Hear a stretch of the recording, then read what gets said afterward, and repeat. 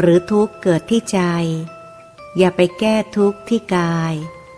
ซึ่งแก้ไม่ได้ให้เห็นเป็นปกติธรรมของกายและยอมรับนับถือความเป็นจริงของกายอย่าฝืนทุกกายแค่บรรเทาทุกขเวทนาเพราะกายไม่ใช่เราไม่ใช่ของเรามันเป็นรังของโรคให้คอยดูอารมณ์จิตเราที่ชอบฝืนกฎธรรมดาของกายและใจชอบยุ่งกับจริยาหรือกรรมของผู้อื่นการเห็นทุกข์ของกายเห็นยากการเห็นทุกข์ของใจเห็นง่ายวันทั้งวันตั้งแต่ตื่นยันหลับให้ดูแต่อารมณ์จิตของตนที่หวั่นไหวไปกับอายตนะสัมผัสทั้งหกแล้วพยายามแก้ไขตลอดเวลาหากตัดความกังวลได้ตัวเดียวจิตก็เป็นสุขเพราะความกังวลเป็นเหตุให้เกิดทุกข์ให้เอากายเป็นครูสอนจิตข้อหนึ่งอย่าท้อแท้กับอาการป่วยของร่างกายให้เห็นธรรมดาของร่างกายมันเป็นของมันอยู่อย่างนั้นให้ทำใจยอมรับนับถือกฎของธรรมดาจงทำใจให้ยอมรับความจริงอย่าฝืนความจริงจิตจะได้มีความสุขไม่ดิ้นรนข้อสองอากาศแปรปรวนให้ระมัดระวังสุขภาพของกายให้ดีด้วยแม้เห็นความเสื่อมโทรมเป็นปกติธรรมของร่างกายก็จริงอยู่แต่ก็ต้องป้องกันภัยอันตรายให้แก่ร่างกายเพื่อเป็นการระงับทุกขเวทนาอันไม่ให้เข้ามาเบียดเบียนจิตที่อาศัยร่างกายนี้อยู่การปฏิบัติสมณธรรมจึงจักเข้าสู่มัชฌิมาปฏิปทาได้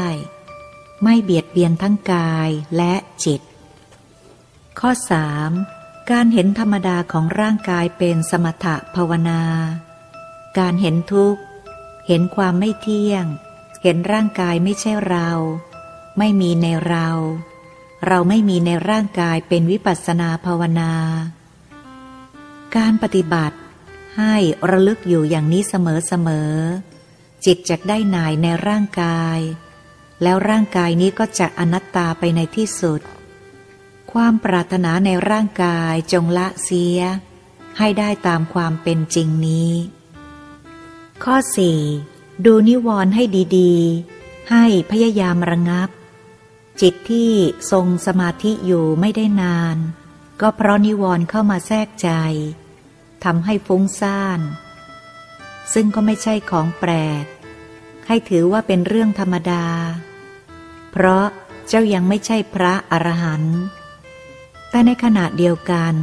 รู้แล้วก็พึงหาทางแก้ไขด้วยมิใช่เห็นธรรมดาแล้วปล่อยทิ้งไปให้จิตเป็นทาสของนิวรณ์อยู่เป็นปกติถ้าเป็นอย่างนี้ก็ใช้ไม่ได้ไม่มีการก้าวหน้าในผลของการปฏิบัติ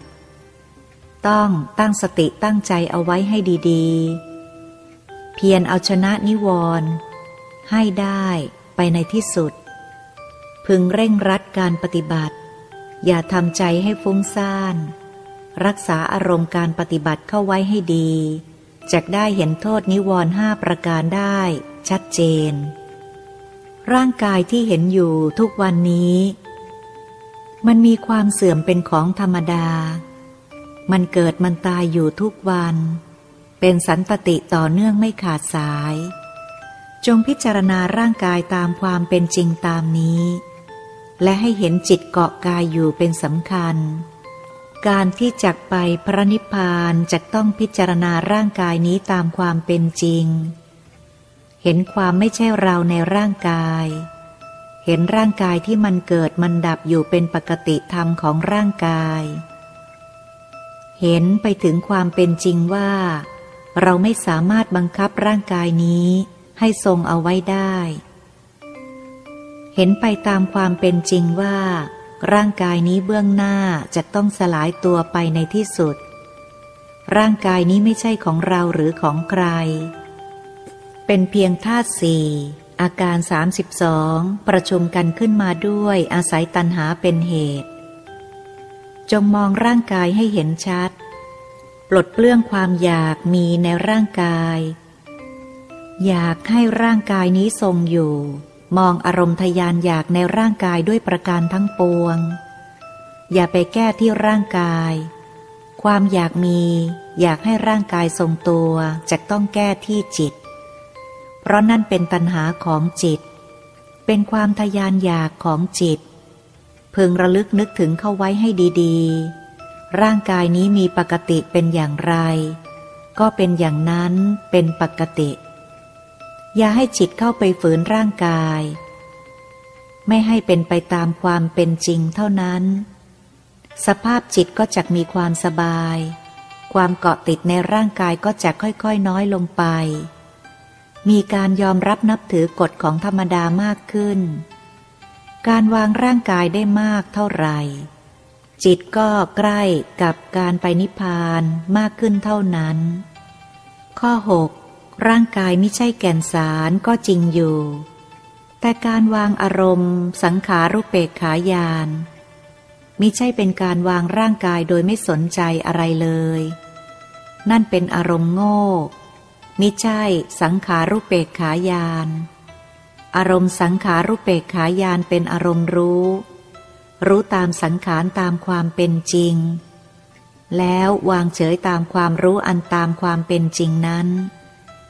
รู้ในที่นี้รู้ด้วยความฉลาดเบิกบานแจ่มใสตามความเป็นจริงอารมณ์ติดข้องอยู่ในบ่วงของขันธ์ห้านั้นไม่มีเลยแม้แต่นิดเดียวในกระแสของจิตจึงมีความผ่องใสเป็นเอกคตารมณ์จิตพระอรหันต์จึงแจ่มใสเป็นแก้วประกายพลึกอยู่ตลอดเวลาไม่มีแกนกลางไม่มีความขุ่นมัวเลยแม้แต่นิดเดียวข้อ 7 โอวาทในวันมาฆบูชานี้คือให้ละอุปทานขันธ์ห้าเสียโดยการหมั่นพิจารณาขันธ์ห้าให้ทรงอยู่ในจิตเป็นเอกคตารมณ์จึงจักละขันธ์ห้าไปพระนิพพานได้อาทิเช่นดูร่างกายแปรปรวนเอาไว้ให้ดีเอาร่างกายมาพิจารณาว่ามันไม่ใช่เราไม่มีในเราอย่างจริงจังจิตจะคลายตัวจากการเกาะติดร่างกายลงมากและจิตจะเข้าถึงพระนิพพานได้โดยง่ายข้อ 8 การทำน้ำมนต์ให้ได้ผลจะต้องทำใจให้สบายจิตต้องเคารพในพระรัตนตรัยอย่างตั้งใจขออาราธนาบารมีของพระรัตนตรัยอย่าใช้บารมีหรือกำลังใจของตนเองเป็นอันขาดทำจิตเบาๆแล้วอธิษฐานแล้วค่อยภาวนาจึงจักมีผลตามนั้นอันหนึ่งเรื่องของพุทโธธัมโมสังโฆอัปปมาโนนั้นพึงเคารพและไม่สงสัยจงอย่าลองเพราะการลองเป็นการประมาทพระให้มั่นใจและตั้งใจเชื่อถือด้วยความเคารพทำแล้วจักได้ผลจงอย่าคิดว่าจะลองดูจงอย่าได้ใช้คำนั้นเป็นอันขาดตัวสงสัยคือนิวรณ์5ข้อที่5วิจิกิจฉาซึ่งเป็นสังโยชน์ของข้อที่2ด้วยดังนั้นการตัดสังโยชน์ข้อที่2หรือระงับนิวรณ์ข้อ5จึงไม่ใช่ของง่ายคนโง่เท่านั้นที่คิดว่าง่ายพระโสดาปัตติมรรคก็สอบตกอยู่เป็นประจำก็คือความสงสัยในธรรมที่ตนเองปฏิบัติหรือวิจิกิจฉานี่แหละข้อ 9 อย่าไปกลุ้มใจหรือร้อนใจกับความไม่เที่ยงของร่างกายให้จิตทรงอยู่เสมอว่ามันเป็นธรรมดาของมันอยู่อย่างนั้นไม่มีใครไปสามารถเปลี่ยนแปลงความเป็นจริงของร่างกายนี้ไปได้จิตไม่ร้อนเยือกเย็นเป็นการวัดกำลังให้ยอมรับนับถือกฎธรรมดาของร่างกายขณะนี้มีอะไรเกิดขึ้นจิตกับจิตให้พิจารณาและทำตามอย่างเคร่งครัดร่างกายย่อมเป็นรังของโรคเช่นที่พิจารณาว่ามีเล็บก็ทุกข์เพราะเล็บมีผมก็ทุกข์เพราะผมสรุปว่ามีร่างกายก็ทุกข์เพราะร่างกายอย่างนี้เรียกว่ามองตามความเป็นจริงเป็นอริยสัจเป็นของดี ให้พยายามพิจารณาไปจนเกิดความเคยชินเห็นอะไรก็จะคิดพิจารณาเข้าหาความจริงทุกอย่างสำคัญที่จิตจะต้องมีสติสัมปชัญญะการฝึกสติให้ระลึกได้จะต้องอาศัยอานาปานสติเป็นหลักจะทำเป็นอย่างอื่นไม่ได้ทำอะไรจงอย่าใจร้อนจงฝึกความใจเย็นเอาไว้ให้ดีจิตจักทรงตัวในการปฏิบัติได้ดีด้วยไม่เร่าร้อนด้วยข้อ 10 มูนิกรรมอกุศลเข้ามาให้ผลกับร่างกายจึงเกิดมีอาการป่วยต่างๆนานาตามกฎของกรรมนั้นจงทำใจให้ยอมรับอย่าไปดิ้นรนให้มากนักจิตจักร้อนรุ่มไปด้วยความทุกข์รักษาจิตให้สบายพิจารณาร่างกายตามความเป็นจริงอยู่เสมออย่าไปอึดอัดกับร่างกายเห็นปกติธรรมของมันแล้วชำระจิตให้รู้ว่าร่างกายหรือขันธ์ห้านี้ไม่มีในเราไม่มีในขันธ์ห้าขันธ์ห้าไม่มีในเราไม่มีในขันธ์ห้าและจงอย่าเครียดกับภาวะของร่างกายที่เสื่อมลงไปให้ประคองจิตเข้าไว้ให้อยู่ในอุเบกขารมณ์ด้วยปัญญาเห็นธรรมตามความเป็นจริงจิตเมื่อเห็นตามความเป็นจริงจิตก็จักไม่เร่าร้อนไม่ดิ้นรนไม่กระสับกระส่ายเป็นจิตเยือกเย็นสงบสอบอารมณ์ของจิตเข้าไว้เสมอแล้วจักไม่พลาดจากความดีข้อ 11 รักษากำลังใจให้ทรงอารมณ์เฉยแล้วก็วางทุกอย่างตามความเป็นจริงเอาไว้เสมอคิดให้มันชินจนพร้อมที่จะวางทุกสิ่งทุกอย่างในโลกตามความเป็นจริงเอาไว้เสมอรวมทั้งร่างกายด้วยการเห็นทุกอย่างตามความเป็นจริงข้อ 12 รักษากำลังใจที่ต้องการจักไปพระนิพพานอย่าให้ลดถอยแล้วเพียรทำปฏิปทาที่จักละความโกรธความโลภความหลงให้ได้อย่างจริงจังจงเห็นอารมณ์ของจิตที่ยังละอะไรไม่ได้จริงเพราะความย่อย่นในบารมี10บางประการให้มันสำรวมบารมี10อยู่เสมอแล้วทำให้ทรงตัวให้ได้แล้วกรรมฐานก็ยังบกพร่องอยู่ก็จักดีขึ้นเองกรณีที่ขาดหรือยกเว้นไม่ได้คือการพิจารณาร่างกายตามความเป็นจริงไม่ว่าจักเป็นธาตุสี่อาการ32กายคตานุสติอสุภกรรมฐานให้อย่าทิ้งอริยสัจคือความตามจริงคือเห็นตามความเป็นจริงเอาไว้เสมอแล้วความก้าวหน้าในการละของจิตจักมีมากขึ้น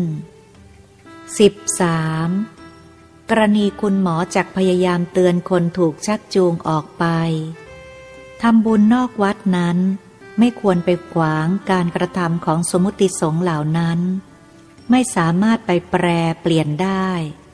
แล้วบุคคลที่ไปเพราะการชักชวนก็เป็นธรรมดาของผู้ชอบทัศนาจรแสวงหาบุญกุศลด้วยการท่องเที่ยวไปด้วยจงคิดตามความเป็นจริงคือทั้งสองฝ่ายก็เป็นธรรมดาอยู่อย่างนั้นเองการไปพูดทักติงหรือทักท้วงเข้าไม่ว่าฝ่ายใดก็ทำให้มีศัตรูเกิดขึ้นโดยไม่รู้สึกตัวให้คุณหมอปล่อยวางอย่าพูดเรื่องนี้อีกไม่ว่ากรณีใด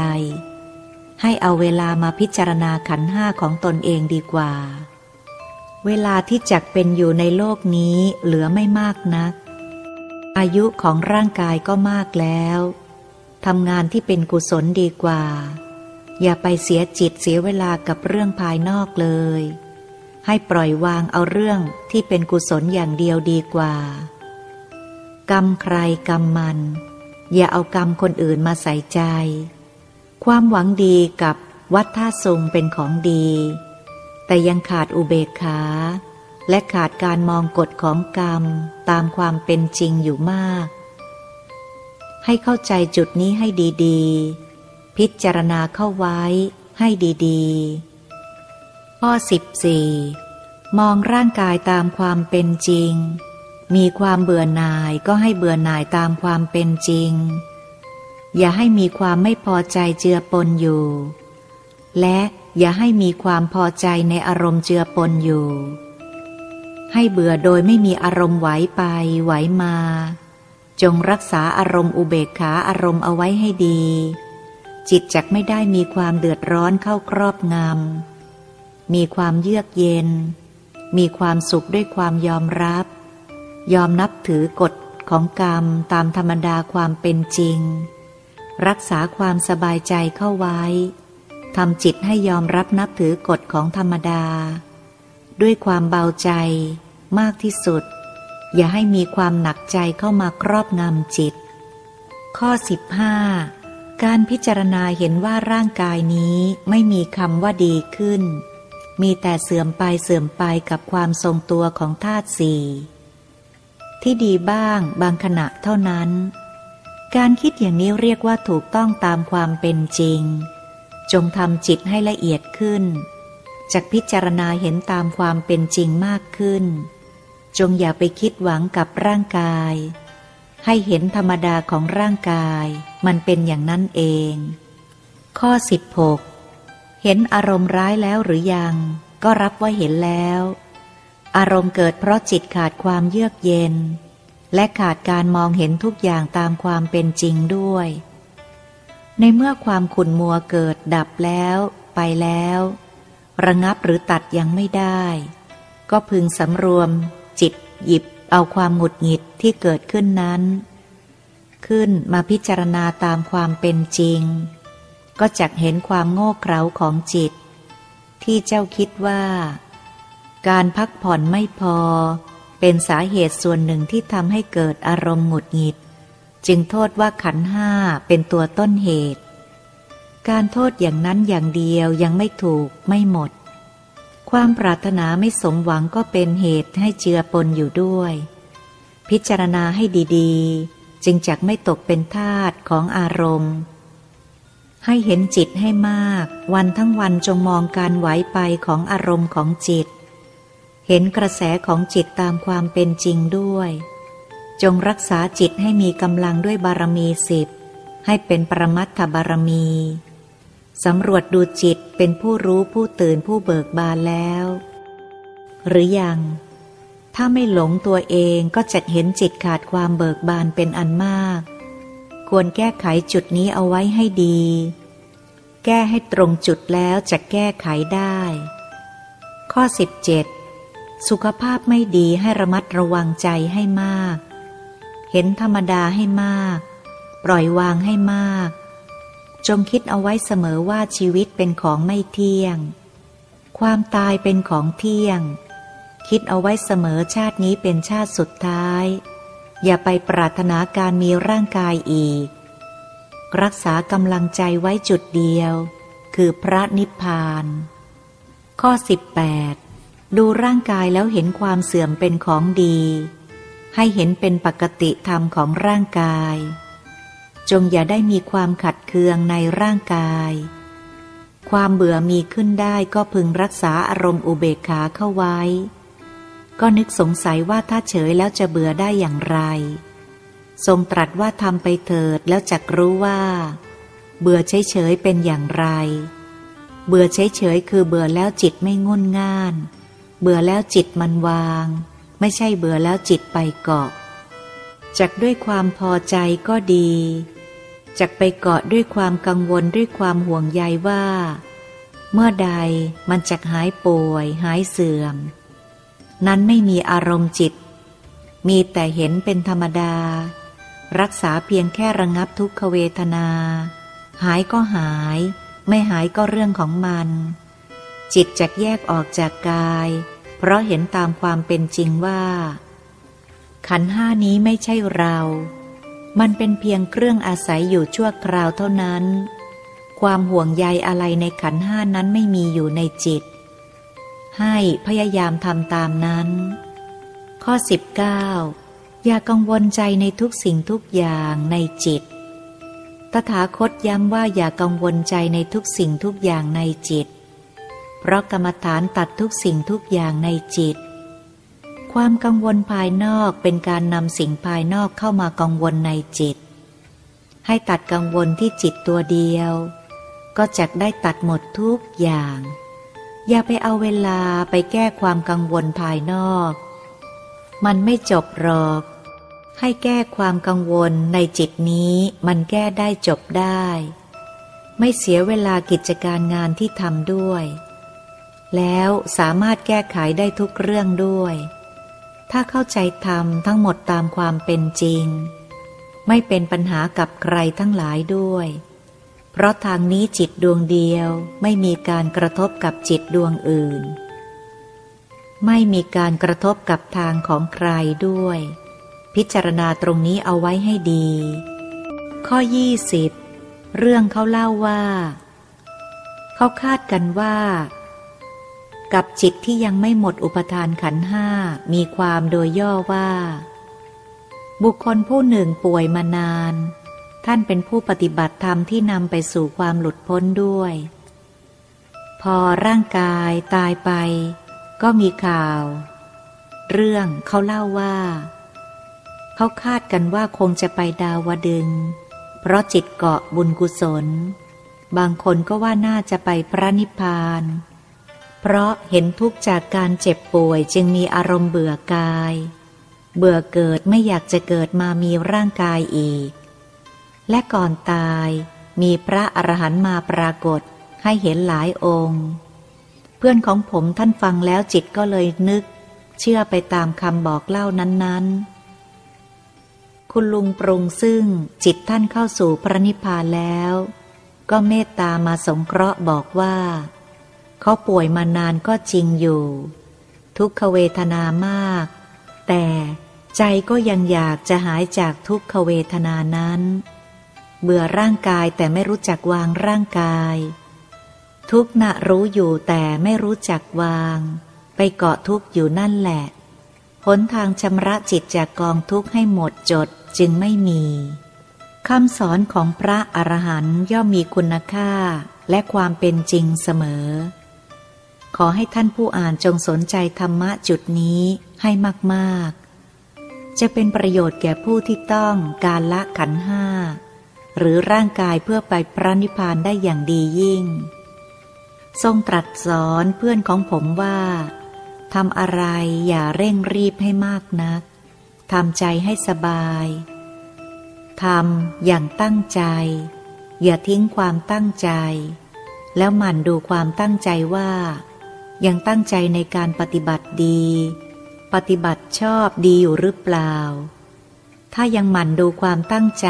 กำลังใจก็จักไม่คลอนแคลนข้อที่21ให้ยอมรับนับถือกฎของกรรมมองทุกอย่างตามความเป็นจริงอย่าฝืนกรรมของชาวบ้านใครจะเป็นอย่างไรย่อมเป็นไปตามวาระกฎของกรรมแม้อยากจะช่วยเขาก็พึงเก็บเอาไว้แต่ความปรารถนาดีอย่าให้ถึงขั้นเดือดร้อนใจไม่เป็นการถูกต้องพึงวางอารมณ์ให้ถูกด้วย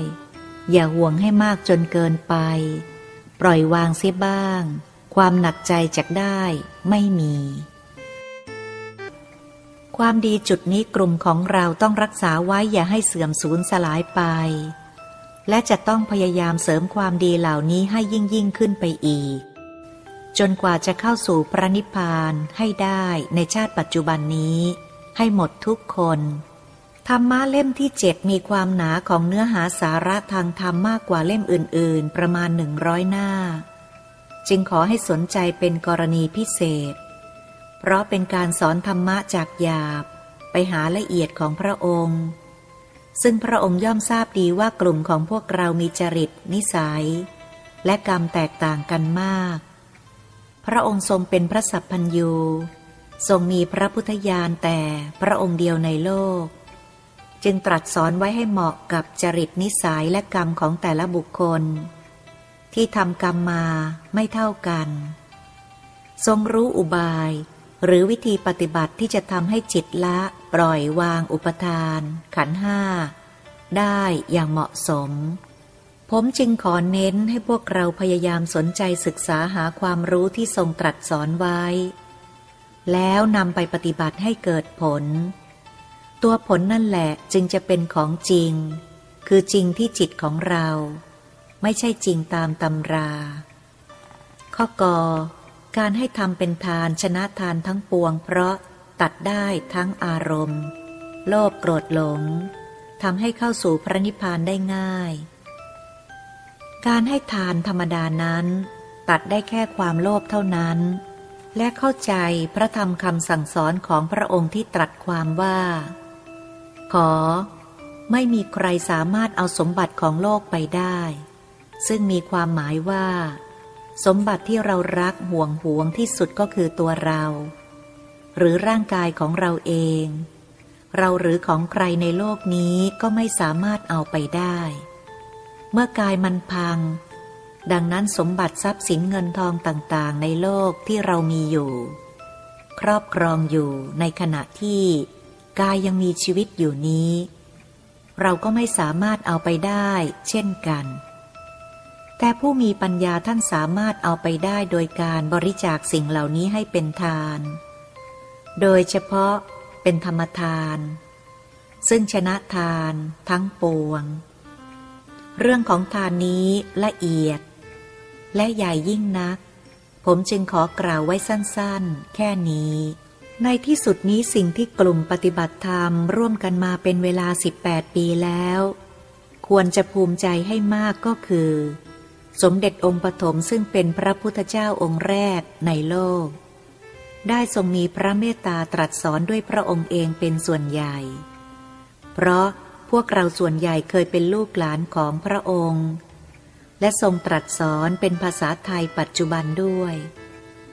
ดังคำตรัสที่ทรงตรัสไว้ความว่าตถาคตตรัสสอนพวกเจ้าเป็นภาษาไทยปัจจุบันเพราะอ่านแล้วสามารถเข้าใจได้เลยหากตถาคตจะตรัสสอนเป็นภาษาไทยโบราณพวกเจ้าก็จะเข้าใจยากหรือยากที่จะเข้าใจได้ดังนั้นหนังสือธรรมะเหล่านี้จึงจัดได้ว่าหาอ่านได้ยากยิ่งนักในโลกนี้ผมขออาราธนาบารมีคุณของพระศรีรัตนตรัยอันมีคุณค่าหาประมาณมิได้เป็นที่ตั้งขอให้พวกเรารักษาสมบัติที่พ่อให้ไว้อย่าให้สูญหายไปจากจิตใจโดยการอ่านแล้วใคร่ครวญเสียก่อนแล้วจึงนำไปปฏิบัติให้เกิดผลตามแนววิปัสสนาญาณ9ที่ทรงตรัสไว้โดยเฉพาะข้อที่9สัจจานุโลมิกญาณคือหมั่นทบทวนพระธรรมคำสั่งสอนของพระองค์อยู่เสมอ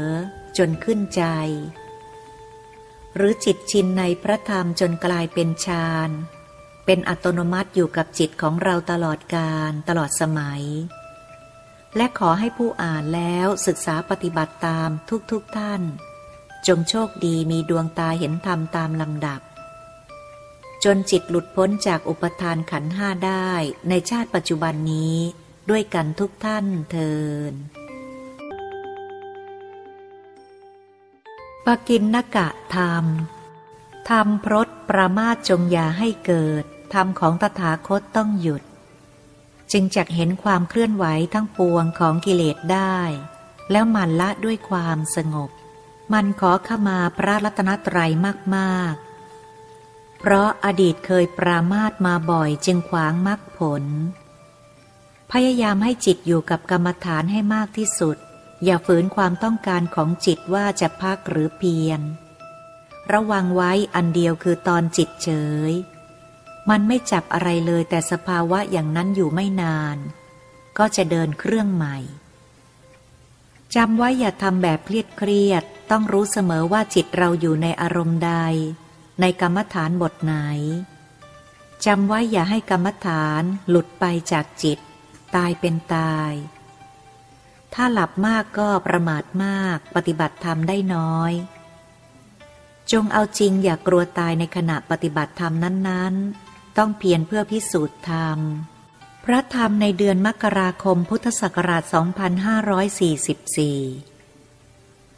สมเด็จองค์ปฐมทรงตรัสสอนปกิณณกะธรรมไว้มีความสำคัญดังนี้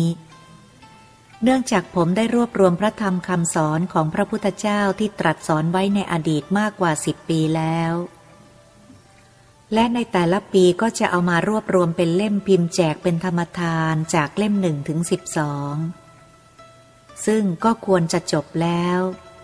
พระองค์ทรงมุ่งสอนให้ตรงตามจริตนิสัยและกรรมของแต่ละบุคคล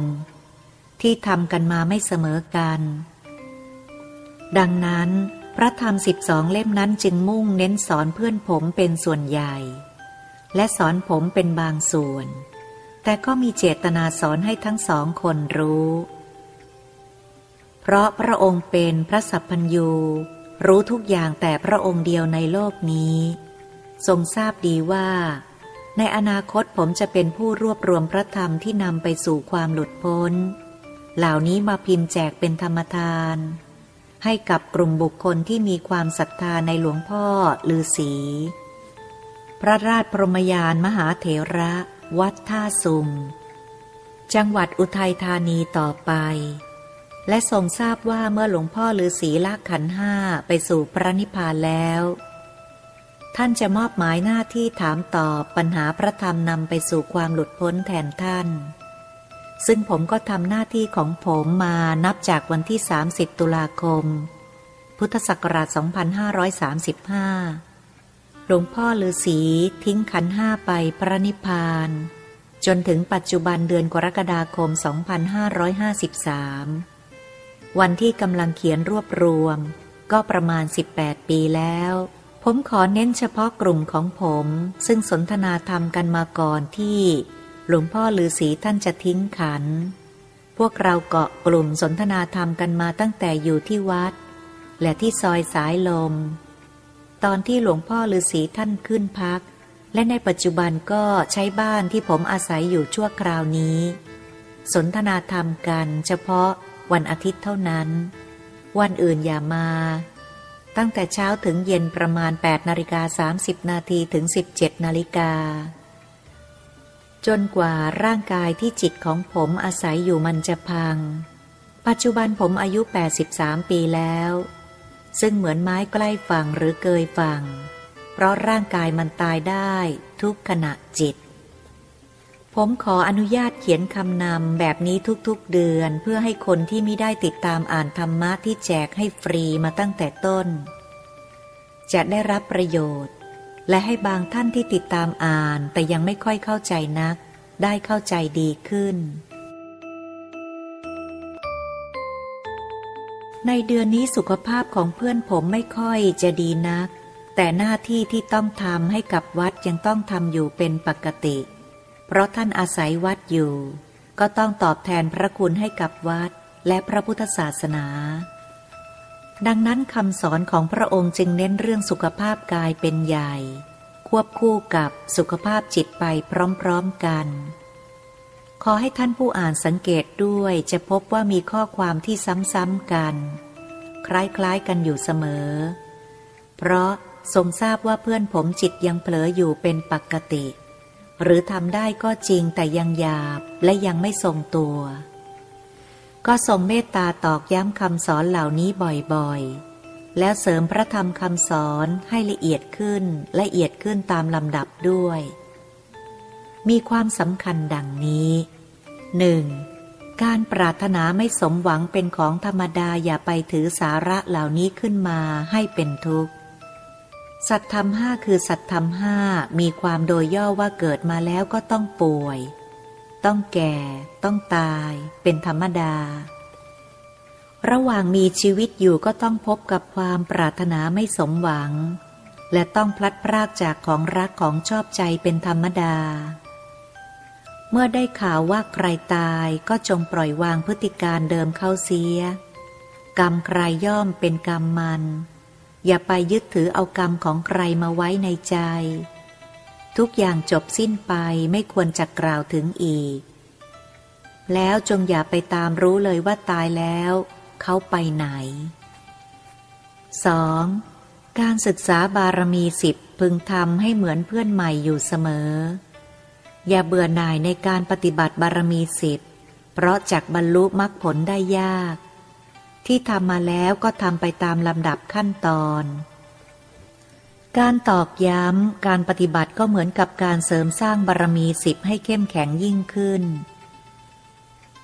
เป็นเหตุให้เกิดการละกิเลสได้เป็นขั้นๆไป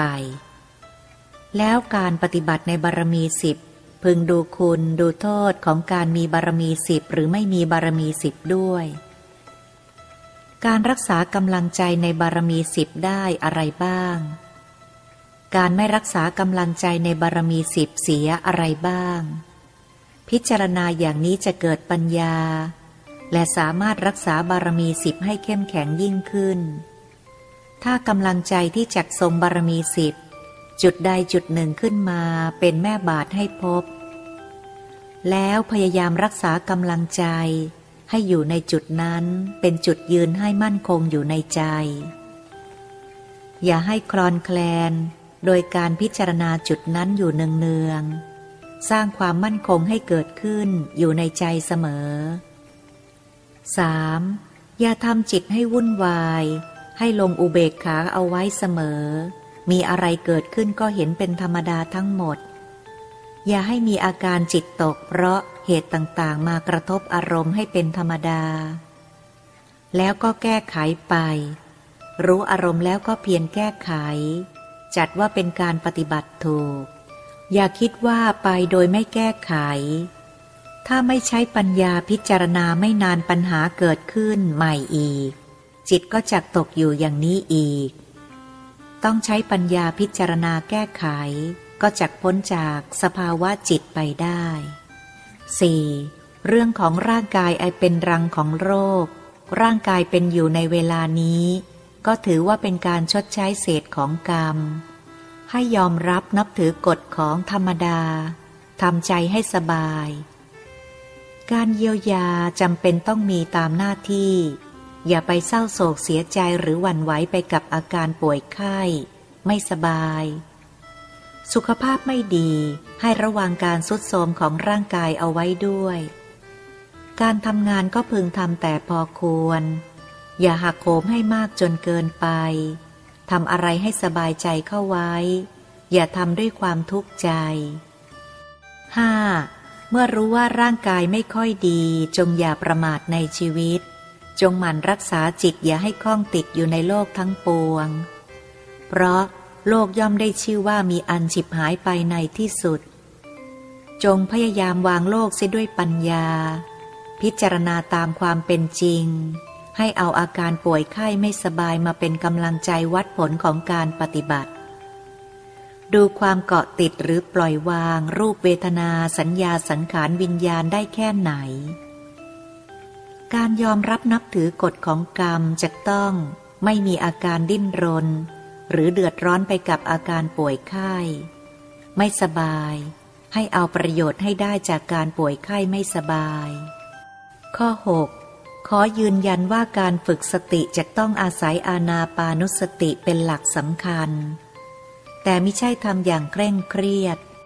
หากแต่มีสติรู้อยู่เนืองๆการเผลอจะมีบ้างเป็นของธรรมดาถ้าเผลอรู้แล้วก็ตั้งต้นใหม่ให้กำหนดรู้อยู่อย่างนี้ทำบ่อยๆเข้าจิตก็จักชินในการรู้ลมหายใจเข้าออกสติสัมปชัญญะก็จะดีขึ้นตามลำดับจงอย่ากลัวช้าขอให้มีความตั้งใจดำรงมั่นอยู่อย่างนั้นความสำเร็จก็จะเกิดได้แน่นอนจงอย่าประมาทในชีวิตสุขภาพยิ่งไม่ดีควรจักรักษาจิตให้ดีอย่าปล่อยจิตให้ไปตามกรรมพึงระมัดระวังอารมณ์ให้มากข้อ 7 เรื่องการทำงานอย่ารีบร้อนในการทำงานให้รักษาอารมณ์ใจให้ดีและเยือกเย็นการทำงานก็จักล่วงไปด้วยดีอย่าไปห่วงร่างกายว่าไม่ดีด้วยอย่าห่วงงานว่าจะทำไม่สำเร็จด้วยให้ตั้งใจว่าทำไปได้แค่ไหนให้พอใจแค่นั้นความป่วยหรือความตายจะเข้ามาตัดรอนก็เป็นเรื่องของมันในเมื่อไม่สามารถห้ามปรามกฎของธรรมดาเหล่านี้ไปได้ก็จงปล่อยวางทำงานไปเท่าที่จะทำได้แต่ในจิตคิดปล่อยวางอยู่ตลอดเวลาข้อ 8 อย่าฝืนร่างกายร่างกายไม่ไหวจงอย่าฝืนร่างกายมีโอกาสสักเล็กน้อยก็พึงพักผ่อนเพื่อคลายทุกขเวทนาของร่างกายเช้านี้แม้ตื่นสายก็จงอย่าใจร้อนให้ทำจิตให้สบายทำกำลังใจไม่ท้อแท้เห็นความเสื่อมของร่างกายเป็นของธรรมดาอย่าฝืนความเป็นจริงร่างกายมีปกติธรรมก็คือเกิดแล้วต้องพบกับความแก่ความป่วยเป็นธรรมดาแล้วก็จะมีความตายไปในที่สุดเป็นของธรรมดาจงอย่าฝืนความปกติของร่างกายจงทำจิตให้ยอมรับความปกติแล้วทำใจให้สงบอย่าไปดิ้นรนกับอาการป่วยให้มันมากนักจะขาดทุนอย่าเห็นความเสื่อมของร่างกายแล้วเกิดความสลดใจให้เห็นเป็นปกติธรรมดาของร่างกายทำจิตให้สบายงานใดที่ทำไม่ได้ก็ให้วางไว้ก่อนอย่าไปไม่สบายใจให้ทำใจยอมรับว่าสักวันหนึ่งอาจจะทำงานเหล่านี้ไปไม่ได้เลยจิตใจก็ต้องยอมรับสถานภาพของร่างกายอย่าไปดิ้นรนให้มันมาก 9. เรื่องความโกรธให้ยอมรับความจริงว่าการยังมีความโกรธอยู่ทำให้ไปพระนิพพานไม่ได้อย่าห่วงใครอย่าขุ่นเคืองใครให้ยอมรับนับถือกฎของกรรมตามความเป็นจริงกรรมใครกรรมมันก็จะละซึ่งความโกรธได้ให้เห็นโทษของความโกรธที่ขวางกั้นมรรคผลนิพพานให้มากๆแล้วดูว่าความโกรธนั้นไม่มีคุณกับจิตใจเลยมีแต่สร้างความเดือดร้อนและทำให้จิตใจลงนรกมาแล้วนับชาติไม่ถ้วนต้องพยายามใช้ปัญญาละซึ่งความโกรธด้วยความตั้งใจละจริงจึงจักชนะความโกรธได้ข้อ 10 ร่างกายไม่ดีพึงระมัดระวังสุขภาพให้มากอย่าประมาทในชีวิตทำจิตใจให้มีสติสัมปชัญญะอยู่เสมออย่าเผลอเรอให้มากจนเกินไปจงอย่าประมาทในกรรมสุขภาพไม่ดีให้ระมัดระวังจิตให้มากจงอย่าเกาะร่างกายให้มากจนเกินไปข้อ 11 ทำอะไรให้เห็นทุกข์ให้มากและให้เห็นโทษว่าการทำเหล่านี้การทุกข์เหล่านี้เนื่องจากการมีขันธ์ห้าเป็นปัจจัยถ้าไม่มีขันธ์ห้าก็ไม่ต้องมาทำหรือมาทุกข์อย่างนี้อีกใจเย็นๆทำอะไรให้พิจารณาให้รอบคอบเสียก่อนจะได้ไม่ผิดพลาดไปส่วนใหญ่เป็นเพราะจิตไม่ละเอียดพอขาดการพิจารณาใคร่ครวญในการทำงานทุกอย่างแล้วจงอย่าห่วงใยอนาคตให้มากจนเกินไปอยู่กับปัจจุบันให้มากๆ 12. การพูดถึงแนวทางปฏิบัติให้ใครฟังก็เหมือนการโอ้อวดจงอย่าทำให้ตอกย้ำความรู้สึกในการปฏิบัติอยู่ในจิตใจของตนเองให้มั่นคงอยู่เสมอจึงจะเป็นของดีเพราะจะทำให้มีสติสมบูรณ์อันเนื่องมาจากการระลึกถึงเอาไว้อยู่เสมอซึ่งเป็นการปฏิบัติธรรมที่ถูกต้องให้หวนกลับไปดูเมื่อครั้งรักษาศีลเป็นอารมณ์อยู่เสมอ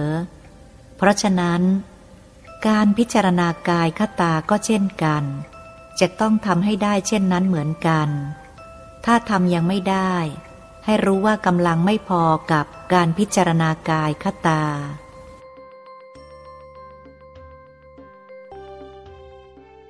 ข้อ 13 จงดูร่างกายเข้าไว้แล้วหมั่นพิจารณาดูเวทนาสัญญาสังขารวิญญาณนี้ไม่ใช่เราไม่ใช่ของเราเราไม่มีในขันธ์ห้าขันธ์ห้าไม่มีในเราถ้าคิดได้อย่างนี้เป็นปกติจะไปที่ไหนจะอยู่ที่ไหนก็เป็นสุขเพราะความห่วงใยอะไรในขันธ์ห้าหรือร่างกายก็จักไม่มีเลยข้อ 14 อย่าสนใจร่างกายให้มากจนเกินไปรักษาพยาบาลแล้วตามสมควร ถ้ามันไม่ดีก็วางจิตให้สบายๆให้รู้ว่าวาระกรรมมันยังไม่สิ้นสุดการป่วยไข้ไม่สบายก็จักไม่หายให้จิตเป็นผู้รู้ว่ากรรมชั่วเป็นการส่งผลให้ป่วยไข้ไม่สบายแล้วเรานั่นแหละเป็นผู้กระทำมาแล้วในการก่อนกฎของกรรมเหล่านี้จึงปรากฏขึ้นมาในขันธ์ห้าต้องรับผลในกฎของกรรมตามที่ตรัสเอาไว้ว่ากรรมทั้งหลายนั้นมาแต่เหตุจงทำใจให้ยอมรับนับถือกฎของความเป็นจริงขันธ์ห้าอย่างไรก็เป็นอย่างนั้นอย่าให้จิตใจมันป่วยไปด้วยสุขภาพร่างกายย่อมเป็นไปตามอำนาจของกฎของกรรมจงอย่าประมาทในชีวิตกรรมปาณาติบาตย่อมสามารถตัดรอนชีวิตได้ตลอดเวลาให้รักษาใจมั่นยอมรับนับถือกฎของกรรมตามความเป็นจริง 15. จงอย่าสนใจในจริยาของผู้อื่นให้นึกเอาไว้เสมอว่าใครทำอะไรก็ไม่ใช่เรื่องของเราจงวางเรื่องภายนอกลงเสียให้หมดมองทุกอย่างลงตัวธรรมดาให้ได้อย่าไปคิดว่าผิดธรรมดาพิจารณาด้วยจิตเยือกเย็นจะเห็นทุกอย่างตามความเป็นจริงและจะเห็นว่าไม่มีอะไรผิดธรรมดาเลยไม่ต้องฝืนใจไม่ต้องใส่ใจใครจะทำอย่างไรก็เรื่องของเขากรรมของเขาเราไม่เกี่ยวไม่ใช่ธุระอะไรของเราวางเสียให้สนิทใจจริงใจไม่ห่วงอะไรทั้งหมด 16. ร่างกายไม่ใช่ของเราก็จริงแหละแต่ก็มีความจำเป็นที่จะต้องบำรุงรักษาเพื่อความอยู่เป็นสุขของร่างกายที่จิตนี้ยังจำเป็นต้องอาศัยอยู่เป็นการระงับทุกขเวทนาไม่ให้เบียดเบียนร่างกายและจิตใจแต่ทั้งที่บำรุงรักษาอยู่ก็ยังหนีไม่พ้นทุกขเวทนาเบียดเบียนไปได้แต่เบียดเบียนได้น้อยลงอย่างนี้ให้เป็นกฎของธรรมดาให้ตั้งใจไว้ว่าทุกทั้งหมดนี้อันมีได้เพราะขันธ์ห้าเรามีเป็นต้นเหตุต่อไปคำว่าขันธ์ห้าอย่างนี้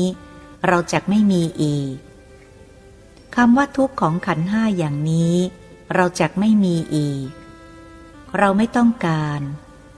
ปรารถนาพระนิพพานจะต้องฝึกฝนจิตให้เข้มแข็งเข้าไว้เสมออย่าท้อแท้อ่อนแอแพ้บ้างชนะบ้างเป็นของธรรมดาอย่าละความตั้งใจในการปฏิบัติให้เข้มแข็งเข้าไว้แม้ร่างกายไม่ดีจงรักษากำลังใจให้ดีเห็นทุกอย่างเป็นเรื่องธรรมดาเสียทั้งหมดเหตุหนักใจก็จักไม่มีลงธรรมดาตัวเดียวทุกอย่างก็สบายใจเพราะจิตไม่ดิ้นรนไปด้วยความเดือดร้อนให้พยายามประคองใจยอมรับกฎธรรมดาเข้าไว้ด้วยการพิจารณากฎของธรรมดาเข้าไว้เสมอจะเข้าถึงซึ่งพระนิพพานได้โดยง่าย 17. จงอย่าไว้ใจชีวิตของร่างกายดูร่างกายเข้าไว้เพื่อความไม่ประมาทของจิตที่จะสร้างความดีแล้วจงพยายามแยกรูปเวทนาสัญญาสังขารวิญญาณออกจากจิตด้วยการพิจารณาให้เห็นชัดว่าขันธ์ห้าไม่ใช่เราไม่ใช่ขันธ์ห้าขันธ์ห้าไม่มีเราไม่มีขันธ์ห้าให้พยายามรักษาอารมณ์นี้ให้ทรงตัว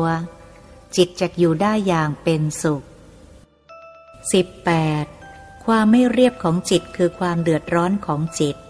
ไม่ว่าเดือดร้อนด้วยกรณีใดๆก็ถือว่าเป็นความไม่เรียบของจิตเรียบคือความสงบยอมรับนับถือกฎของธรรมดาถ้าจิตเห็นธรรมดาเมื่อไรก็ไม่เดือดร้อนไม่ว่ากรณีใดๆทั้งปวงให้หมั่นสังเกตจิตเอาไว้ด้วยและจงอย่าลืมรักษากำลังใจเอาไว้ให้อยู่ในความสงบสุขด้วย 19. อย่ากังวลเรื่องความตายการยอมรับนับถือกฎของธรรมดาไม่ใช่ความกังวลความไม่ประมาทก็ไม่ใช่ความกังวล ความหนักใจในกฎของธรรมดาไม่มีในจิตใจลองไล่อารมณ์จิตเสียให้ดีจะได้ประคองใจให้ถูกต้องในการปฏิบัติการเบื่อขันธ์ห้าให้เบื่อให้เป็นและการละสักยะทิฏฐิสมเด็จองค์ปฐมทรงมีพระเมตตาตรัสสอนเรื่องนี้ไว้ดังนี้ 1. อย่าทำจิตให้เศร้าหมองเบื่อขันธ์ห้าได้แต่ไม่ใช่เบื่อจนมีอารมณ์หดหู่ทำจิตเยี่ยงนี้ไม่ถูกให้หมั่นลงตัวธรรมดาเข้าไว้สิเห็นปกติของขันธ์ห้าว่ามันมีทุกอย่างนี้เป็นปกติของมันคนไม่เจ็บไข้ได้ป่วยไม่มีในโลกจริงหรือไม่จริงก็รับว่าจริง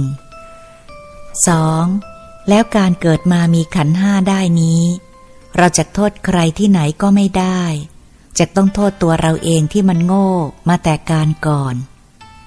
อยากมีขันธ์ห้าโดยคิดว่าเป็นของดี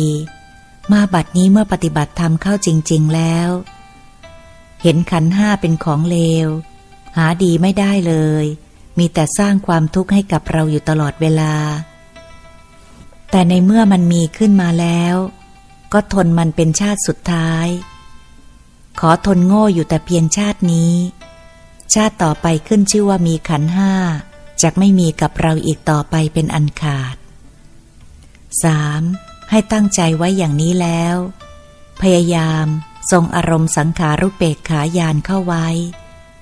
ไม่ให้ความเบื่อหน่ายมันเข้ามาบีบคั้นอารมณ์จิตให้มากจนเกินไปพยายามรักษาอารมณ์เข้าไว้เฉยด้วยเบื่อด้วยแต่ไม่หดหู่นี่ก็จะต้องใช้ขันติบารมีคือจะต้องอดทนด้วยกำลังจิตที่แน่วแน่ไม่ท้อถอยอยู่ตลอดเวลาทนโง่มานานนับอสงไขยกับไม่ถ้วนแค่ชาตินี้เจ้าจักทนไม่ได้ก็ให้มันรู้ไปให้ทบทวนบ่อยๆมีดจะคมก็ต้องหมั่นลับปัญญาก็เช่นกันถ้าไม่หมั่นคิดไม่หมั่นใช้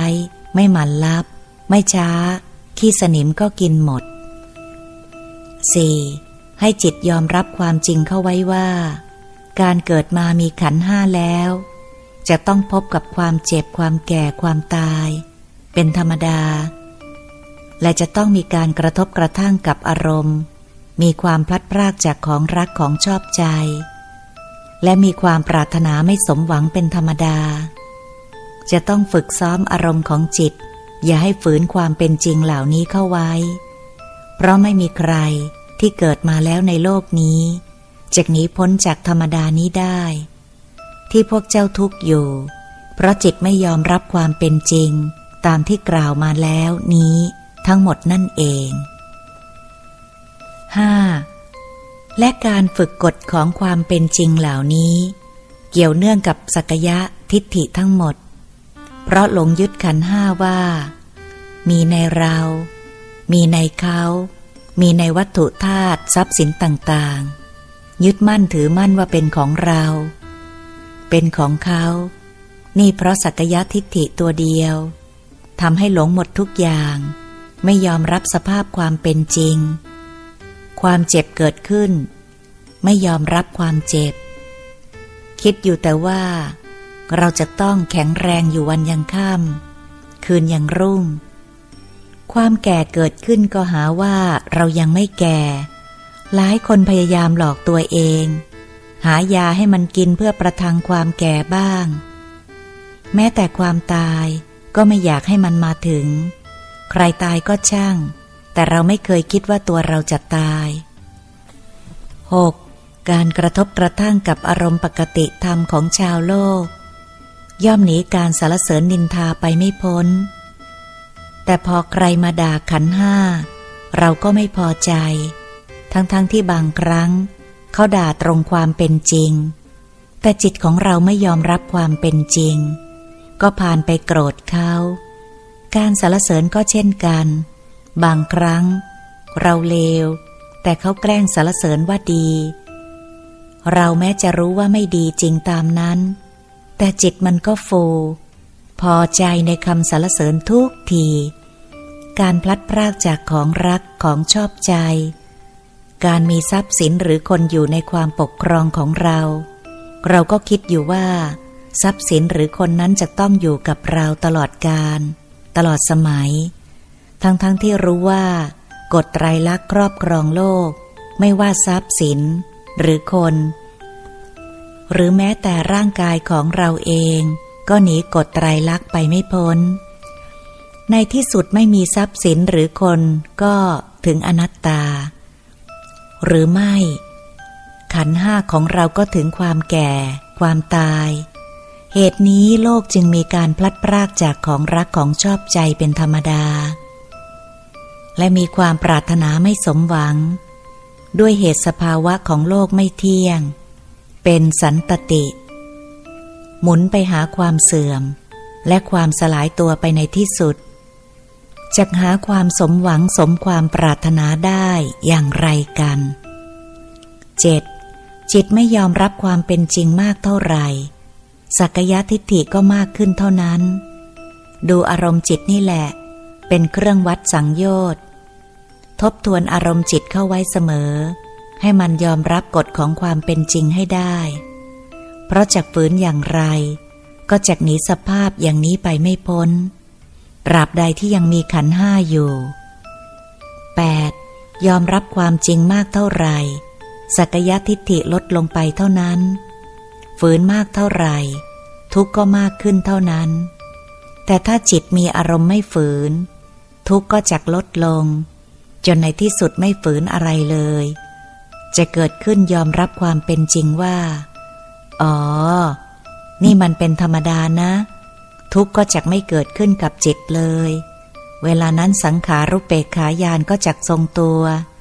ความเป็นพระอรหันต์ก็เข้ามาถึงได้ไม่ยากจักวางอารมณ์ให้ลงตัวธรรมดาได้อย่างไรสมเด็จองค์ปฐมทรงมีพระเมตตาตรัสสอนเรื่องนี้ไว้ดังนี้ 1. ใครจักมีความเห็นในการปฏิบัติอย่างไรก็เรื่องของเขาเจ้าจงอย่าไปขัดคอใครเพราะจากที่พวกเจ้าได้ศึกษาธรรมในธรรมหรือบารมีธรรมของแต่ละคนนั้นไม่เท่ากันคิดเท่านี้พวกเจ้าก็จักวางอารมณ์ให้ลงตัวธรรมดาได้ 2. และให้คิดว่าทุกๆคนตั้งใจจักเป็นคนดีไม่มีใครหรอกที่อยากเป็นคนเลวแต่ที่เขาทำไปอย่างนั้นโดยคิดว่าเป็นของดี 3. เวลานี้พวกเจ้าตรงตั้งใจปฏิบัติเพื่อให้จิตของตนได้พ้นทุกข์ก่อนเป็นสำคัญใครจะสเปะสปะก็ช่าง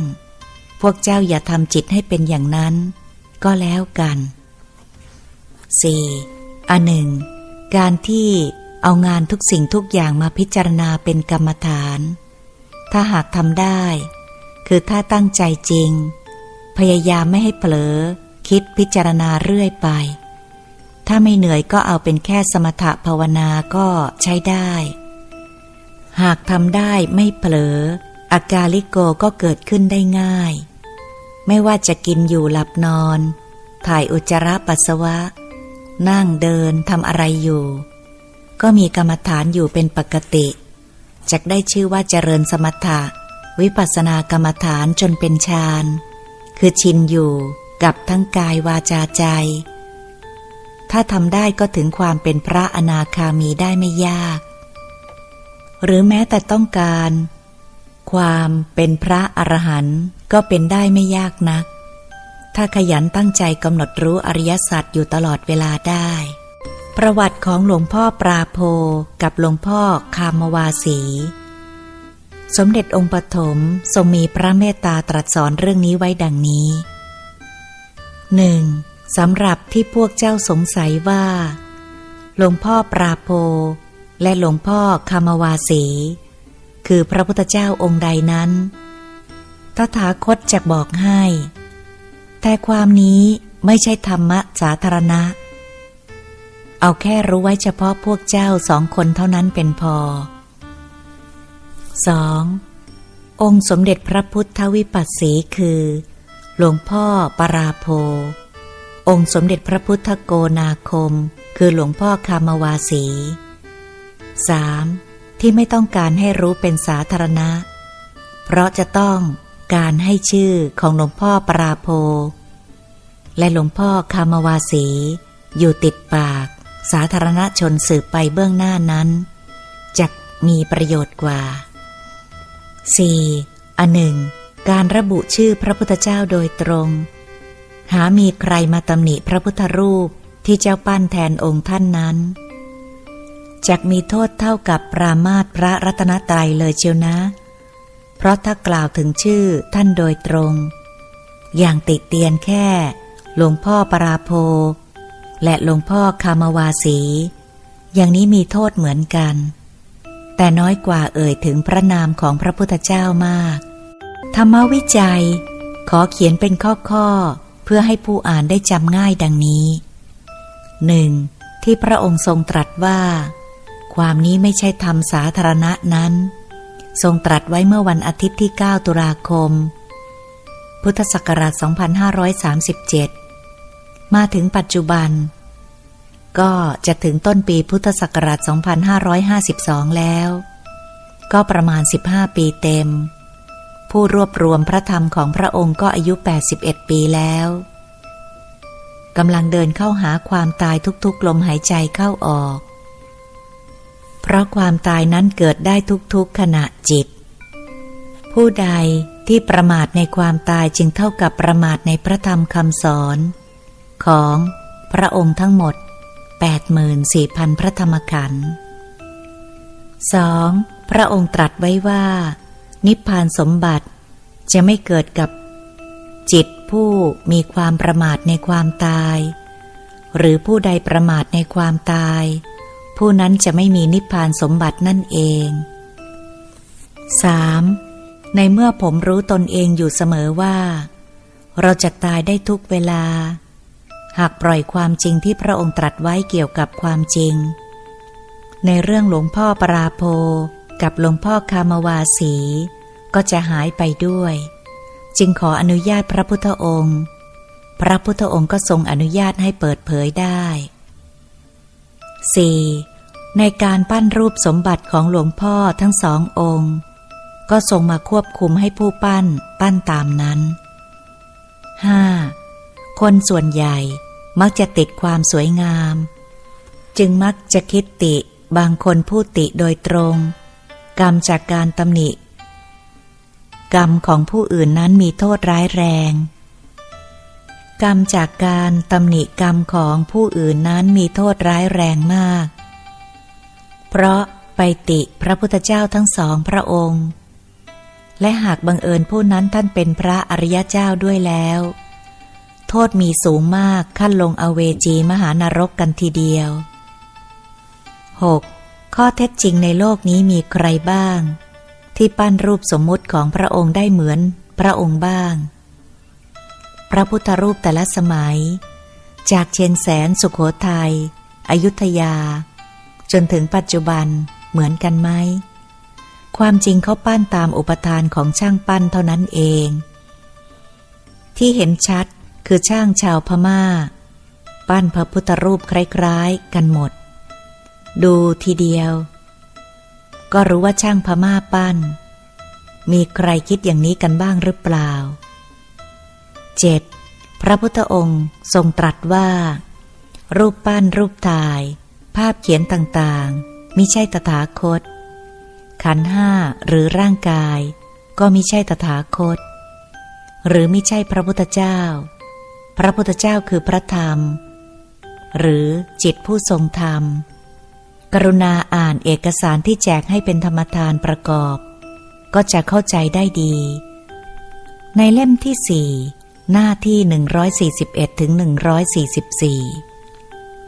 8. บนพระเศียรทั้งสองพระองค์มีพระบรมสารีริกธาตุบรรจุอยู่การกราบไหว้จึงได้บุญสูงหากผู้กราบทราบว่าตนได้กราบพระบรมสารีริกธาตุไม่ต้องเอาร่างกายไปกราบพระบรมสารีริกธาตุถึงจังหวัดเชียงรายที่จังหวัดลำพูนจังหวัดนครพนมเป็นต้น หลวงพ่อปราโภเป็นพระที่ให้ลาภมากประเดี๋ยวจะหาว่าหมอไม่บอกอุบเอาไว้คนเดียวหลวงพ่อคามวาสีเป็นพระที่ออกโปรดชาวบ้านใครมีปัญหาเดือดร้อนเกี่ยวกับทางบ้านก็ให้มาอธิษฐานให้ท่านช่วยสงเคราะห์ได้ 10. พระพุทธเจ้าทุกๆพระองค์ท่านมีพุทธานุภาพเหมือนกันหมดและที่ใดที่พระพุทธเจ้าเสด็จที่นั่นย่อมเป็นอุดมมงคลหลวงพ่อคามวาสีคือพระที่เสด็จไปโปรดชาวบ้านหลวงพ่อปราโภก็ให้ลาภแก่ชาวบ้านการโปรดนั้นจะให้โปรดเป็นโลกียทรัพย์ก็ได้เป็นโลกุตรทรัพย์ก็ได้สุดแต่ผู้อธิษฐานจะต้องการทรัพย์ชนิดใด 11. ผมขอบอกความจริงแก่กลุ่มผู้ปฏิบัติธรรมร่วมกันมา16 ปีบางคนมาทีหลังก็ยังไม่ถึง16 ปีแต่ก็จัดว่าอยู่ในกลุ่มเดียวกันว่าเงินบริจาคของพวกท่านใน10 ปีแรกผมนำไปเป็นวิหารทานที่วัดท่าสูงวัดเดียวเท่านั้นวัดอื่นไม่เคยทำเพราะทุกคนได้ดีจากหลวงพ่อฤาษีวัดท่าสูงทั้งสิ้นวัตถุทานที่ให้บุญสูงสุดก็คือวิหารทานถวายสังฆทาน100 ครั้งบุญก็ยังสู้ถวายวิหารทานครั้งเดียวไม่ได้วิมานของพวกเราจึงสวยสดงดงามหาที่เปรียบไม่ได้ทุกคนแต่ปัญญาส่วนใหญ่ยังนิ่มหรือยังจู๋อยู่ใน 5-6 ปีหลังผมจึงเน้นเอามาเป็นธรรมทานซึ่งชนะทานทั้งปวงมีผลทำให้เกิดปัญญาตัดกิเลสให้เป็นสมุจเฉทปหานะได้เพราะธรรมทานตัดได้ทั้งโลภโกรธหลงผมจึงสร้างวิหารทานเป็นส่วนน้อยตรงข้ามกับ10 ปีที่แล้ว 12. ขอให้ทุกท่านกรุณาไปดูผลบุญของท่านที่วัดท่าซุงโบสถ์และวิหารเจดีย์ซุ้มพระพุทธบาทจำลองล้วนเป็นผลของพวกท่านทุกๆคนและอย่าลืมแวะไปกราบหลวงพ่อปราโภและหลวงพ่อคามวาสีด้วยก็แล้วกันเกี่ยวกับหลวงปู่สมเด็จโตพระอรหันต์ปฏิสัมภิทาญาณหลวงปู่สมเด็จโตท่านเมตตาแสดงธรรมเรื่องนี้ไว้ให้คนรุ่นหลังได้คิดดังนี้ 1. ท่านเล่าว่าครั้งหนึ่งท่านไปเทศน์ที่บางนกแขวกขากลับลงเรือล่องมาตามลำน้ำโดยใช้คนแจว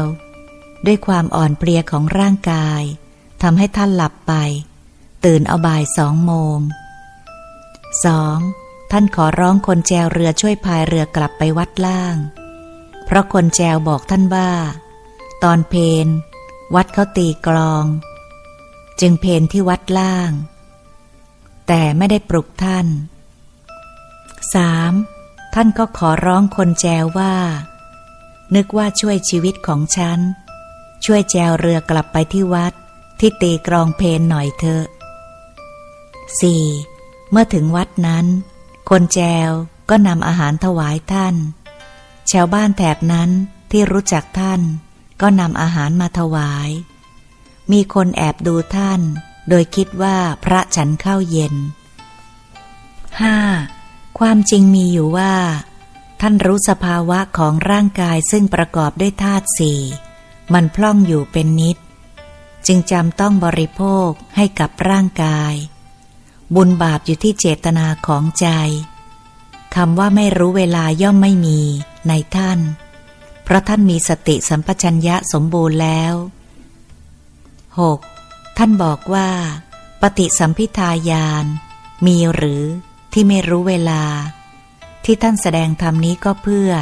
ให้คนรุ่นหลังได้คิดและพิจารณาผู้พ้นทุกข์จริงย่อมไม่เบียดเบียนทั้งกายวาจาใจของตนเอง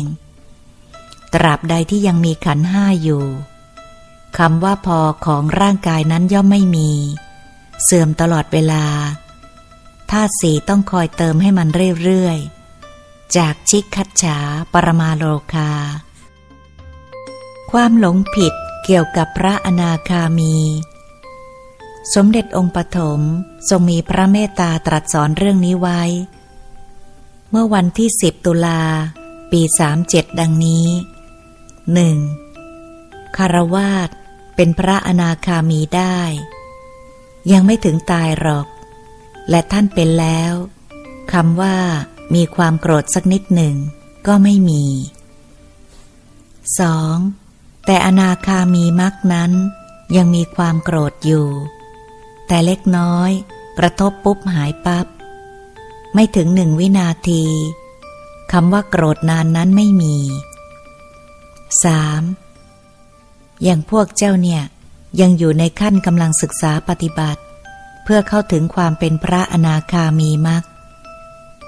ความเข้มข้นของจิตก็ยังมีระดับแตกต่างกันไป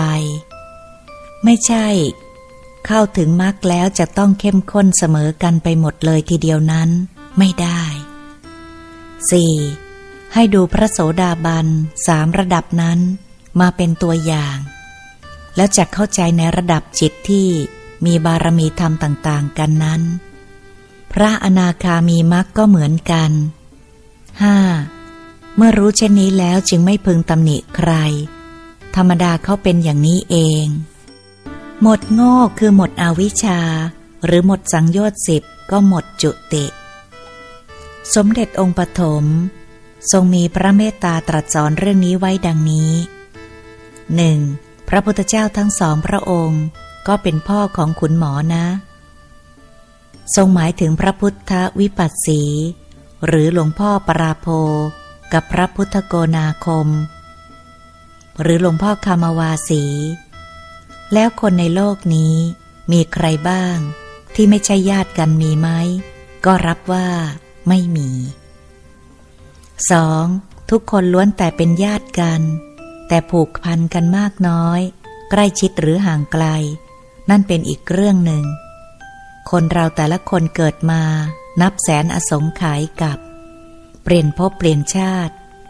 จุติกันมาอย่างนับไม่ถ้วนมีหรือที่จะหนีความเป็นญาติไปได้พ้น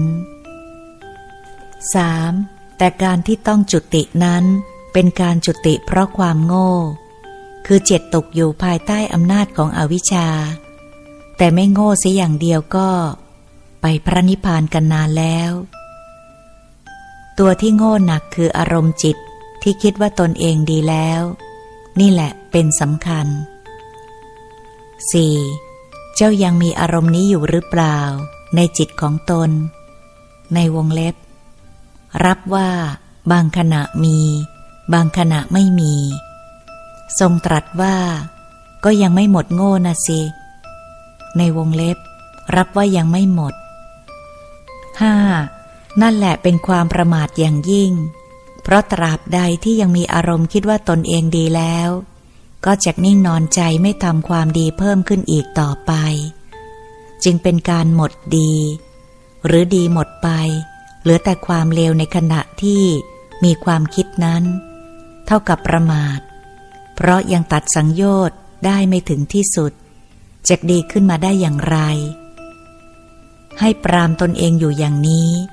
อารมณ์นี้ใช่จักเป็นอยู่แต่เพียงเจ้าเท่านั้นนักปฏิบัติทุกคนมักจะมีอารมณ์เผลอคิดอยู่เช่นนี้ทุกรายให้สำรวจจิตของตนให้ดีเถอะถ้าหากไม่เข้าข้างตนเองแล้วรับรองว่าจะพบทุกคนไม่มากก็น้อย 6. ให้วัดอารมณ์จิตของตนเองดูทุกๆขณะจิตและจักรู้ว่าอารมณ์นี้ของตนนั้นมีอยู่ยิ่งจิตปุถุชนยิ่งคิดว่าตนเองดีมากขนาดได้แสดงออกซึ่งความโกรธโลภหลงยังคิดว่าเป็นความดีเลยไม่ต้องอะไรมากอย่างกรณีถูกคนอื่นเขาด่าก็มีความคิดว่าตนเองดีแล้วนี่มาด่าคนดีอย่างฉันทำไมนี่เมื่อคิดว่าตนเองดีก็เลยไม่ยอมต้องไปด่าเขาตอบเพราะคิดว่าเป็นของดีคนเราถ้ารู้ว่าไม่ดีก็จักไม่ทำแต่นี่จิตมันคิดว่าดีจึงทำให้หาอารมณ์นี้ให้เจอแล้วหาเหตุหาผล ที่จิตมีอารมณ์ยึดมั่นถือมั่นอารมณ์นี้ให้พบเมื่อพบแล้วก็เพียรละที่ต้นเหตุแห่งอารมณ์นั้นเมื่อนั้นนั่นแหละจิตจักรู้สึกหมดดีได้ทันทีขออนุญาตเรียกอารมณ์นี้ว่าอารมณ์ดีไปหมดจึงเหลือแต่อารมณ์เลวหรืออารมณ์ไม่ดีพระสององค์ชอบทำบุญนอกวัดท่าสุงหลวงพ่อฤาษีท่านเมตตามาสอนหมอในเรื่องนี้ไว้ดังนี้ 1. เรื่องปฏิปทาพระอนาคามีนั้นจะต้องย้อนดูอารมณ์พระโสดาบันก่อนเสมอเพราะการจะขึ้นบันไดไปชั้นบนทุกเที่ยวไม่เริ่มก้าวตั้งแต่ขั้นที่1 2 3จะก้าวกระโดดไปถึงขั้นที่4ที่5เลยนั้นย่อมไม่ได้การปฏิบัติธรรมละสังโยชน์ก็จะต้องก้าวขึ้นก้าวลงตามลำดับสังโยชน์ตามปกติเพื่อเป็นกำลังให้มั่นคงของอารมณ์จิตก่อนทุกครั้ง 2. เรื่องจริยาของพระทั้งสององค์ที่ชอบทำบุญนอกวัดนั้นมันเป็นมานานแล้วตามปกติของเขาตอนที่อาตมาอยู่ก็เป็นมาแล้วแต่ไม่ถี่เวลานั้นจะออกนอกวัดทีก็เกรงใจต้องมาขออนุญาตอาตมาก่อนเวลานี้สะดวกก็เลยทีหน่อยนี่มันเป็นของธรรมดาช่างเขาเถอะที่นึกถามหลวงพ่อท่านก็เพราะนึกเสียดายเงินที่ถูกดึงออกไปนอกวัดแทนที่จะอยู่ในวัดท่าซุงมันเพราะอะไรกันแน่ 3. ในเรื่องนี้ไม่ใช่แต่เฉพาะคฤหัสถ์บางรายที่คิดว่าวัดท่าซุงรวยพระในวัดท่าซุงของเรานี่เองแหละที่คิดว่าวัดท่าซุงรวยเหมือนกันจึงเที่ยวชักชวนคนที่มีฐานะออกทำบุญไปเผื่อวัดอื่น 4. พวกนี้เขาลืมคิดไปว่าค่าใช้จ่ายของวัดไม่ต้องอะไรมากแค่ค่าน้ำค่าไฟเดือนหนึ่งตกเท่าไรเขาก็ไม่รู้หรือบางคนรู้แต่ทำเป็นไม่รู้ไม่สนใจก็มีนี่เป็นปกติของเขาจงอย่าเอามาคิดให้ปวดหัวเปล่าๆไม่มีประโยชน์อะไรเพราะจะทำจิตของตนเองให้เศร้าหมองเหตุการณ์ทั้งหลายมันเป็นกฎของกรรมผมขออนุญาตเพิ่มเติมอีกจุดหนึ่งก็คือทุกสิ่งทุกอย่างในโลกนี้ล้วนไม่เที่ยงตกอยู่ภายใต้กฎของไตรลักษณ์ทั้งสิ้นวัดสร้างอะไรไว้ในที่สุดมันก็ต้องเสื่อมทรุดโทรมและพังได้ท่านเจ้าอาวาสท่านรู้ก็กันไว้ดีกว่าแก้คือต้องคอยซ่อมแซมบูรณะไว้ไม่ให้มันเสื่อมเร็วกว่าปกติสิ่งใดเสื่อมจนซ่อมไม่คุ้มก็ต้องรื้อออกและจัดการสร้างใหม่หากไม่มีเงินแล้วจะทำได้ไหมหากคิดถึงจุดนี้แล้วทุกคนก็คงฉลาดขึ้นอีกจุดหนึ่งเป็นรายจ่ายก้อนใหญ่มากของวัดก็คือค่าใช้จ่ายของโรงเรียนพระสุธรรมยานมีใครคิดกันบ้างหรือเปล่าขอให้ทุกท่านมีสติกำหนดรู้เรื่องของวัดท่าซุงด้วยอย่าอาศัยวัดอยู่โดยขาดปัญญาไม่เห็นปัญญาของวัดตามความเป็นจริงจุดนี้หากไม่มีสติกำหนดรู้ก็รู้ไม่ได้เช่นเดียวกับทุกขสัจใครไม่ได้กำหนดก็ไม่รู้ว่าเป็นทุกข์นึกว่าดีเมื่อไหร่จะถูกลองดีเมื่อนั้น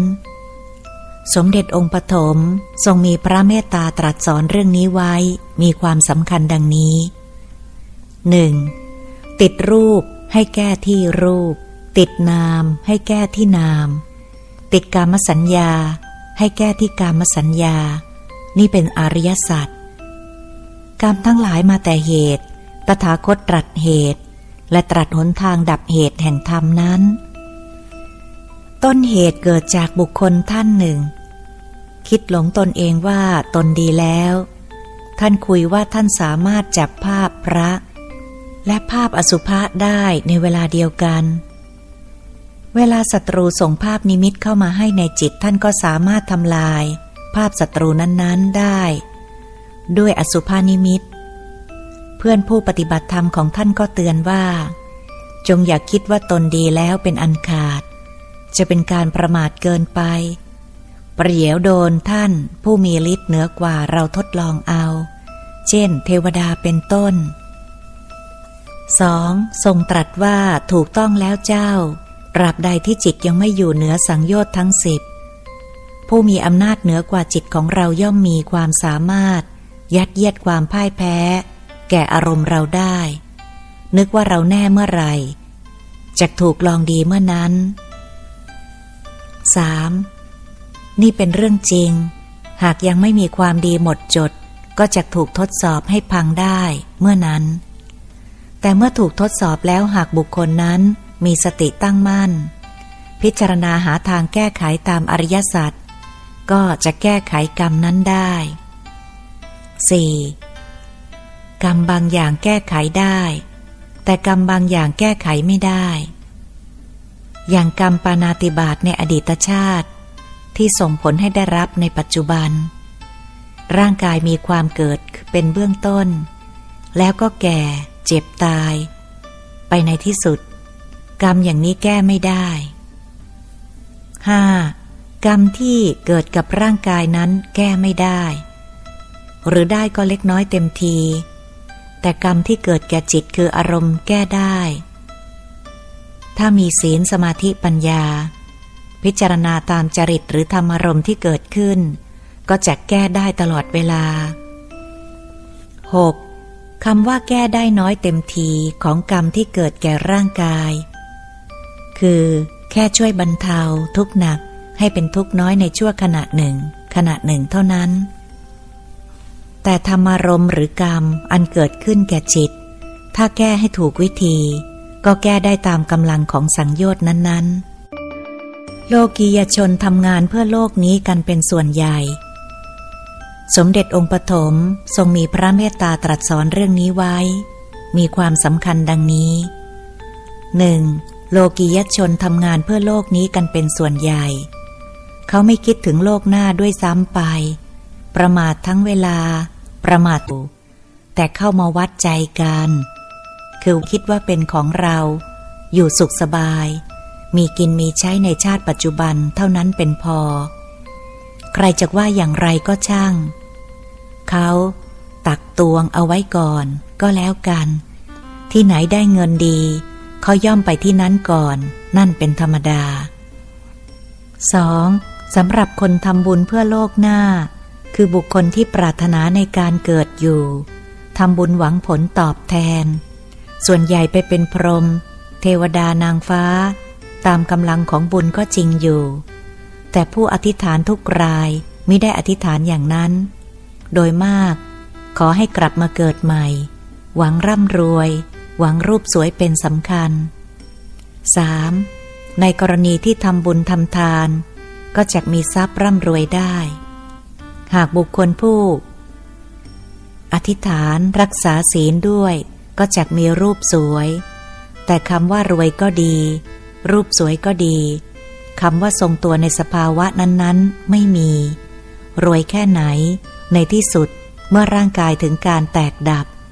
ความพลัดพรากจากทรัพย์ปรากฏสวยแค่ไหนความเสื่อมความตายก็ปรากฏแก่รูปทุกสิ่งเหล่านี้ล้วนไม่เที่ยง 4. โลกุตรธรรมเท่านั้นที่เที่ยงแต่คนที่รักษาศีลจนศีลรักษาคนนั้นมีน้อยนี่ระดับหนึ่งอีกระดับหนึ่งคนรักษาสมาธิมีมากแต่ทำจนสมาธิรักษาคนนั้นมีน้อยสำนักปฏิบัติไหนๆต่างก็มีการนั่งสมาธิกันแต่ก็ได้เท่าแต่ที่นั่งลุกแล้วลืมก็มีมากความเป็นพระอริยเจ้าเบื้องสูงจึงมีน้อยเพราะเหตุคนไม่เข้าใจสังโยชน์ทั้ง10ประการดีพอจึงเป็นเรื่องยากที่จะได้บรรลุมรรคผล 5. เพราะฉะนั้นการพูดทุกครั้งของคุณหมอก็ดีของเจ้าก็ดีอย่าลืมสรุปสังโยชน์3เพื่อเป็นประโยชน์แก่คนฟังได้นำไปปฏิบัติเพื่อเข้าถึงความเป็นพระอริยเจ้าเอาไว้ด้วยจุดนี้สำคัญมากอย่าลืม ธรรมของตถาคตเป็นปัจจตังใครปฏิบัติถึงแล้วย่อมรู้ได้ด้วยตนเองเฉพาะตนของใครของมันกรรมใครกรรมมัน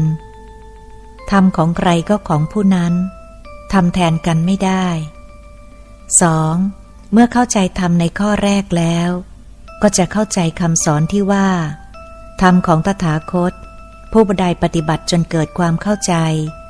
หรือรู้ได้ด้วยตนเองเพียงครั้งเดียวดีกว่าผู้อื่นมาบอกให้รู้100 ครั้ง1,000 ครั้ง 3. ธรรมของตถาคตไม่มีอะไรขัดแย้งกันผู้ที่ยังปฏิบัติไม่ถึงจึงต้องมีการขัดแย้งกันเป็นธรรมดาเพราะรู้เห็นไม่เหมือนกันตามบารมีธรรมของแต่ละคนให้จับหลักข้อนี้ไว้ก็จะเข้าถึงตัวธรรมดาได้ไม่ยาก 4. ใครยังไม่เข้าใจจุดนี้ก็ย่อมยังมีอารมณ์2ในวงเล็บพอใจกับไม่พอใจยังมีการตำหนิกรรมของผู้อื่นยังยึดผิดถูกดีเลวอยู่เป็นธรรมดาเพราะสังโยชน์ข้อ4ถึง5ยังไม่ขาดเป็นการเห็นต่างมุมต่างทิฏฐิต่างความเห็นเป็นสงครามทางความคิด 5. ธรรมของตถาคตต้องจำให้ได้เป็นประการแรกแล้วนำไปติดตามให้เกิดผลเป็นขั้นที่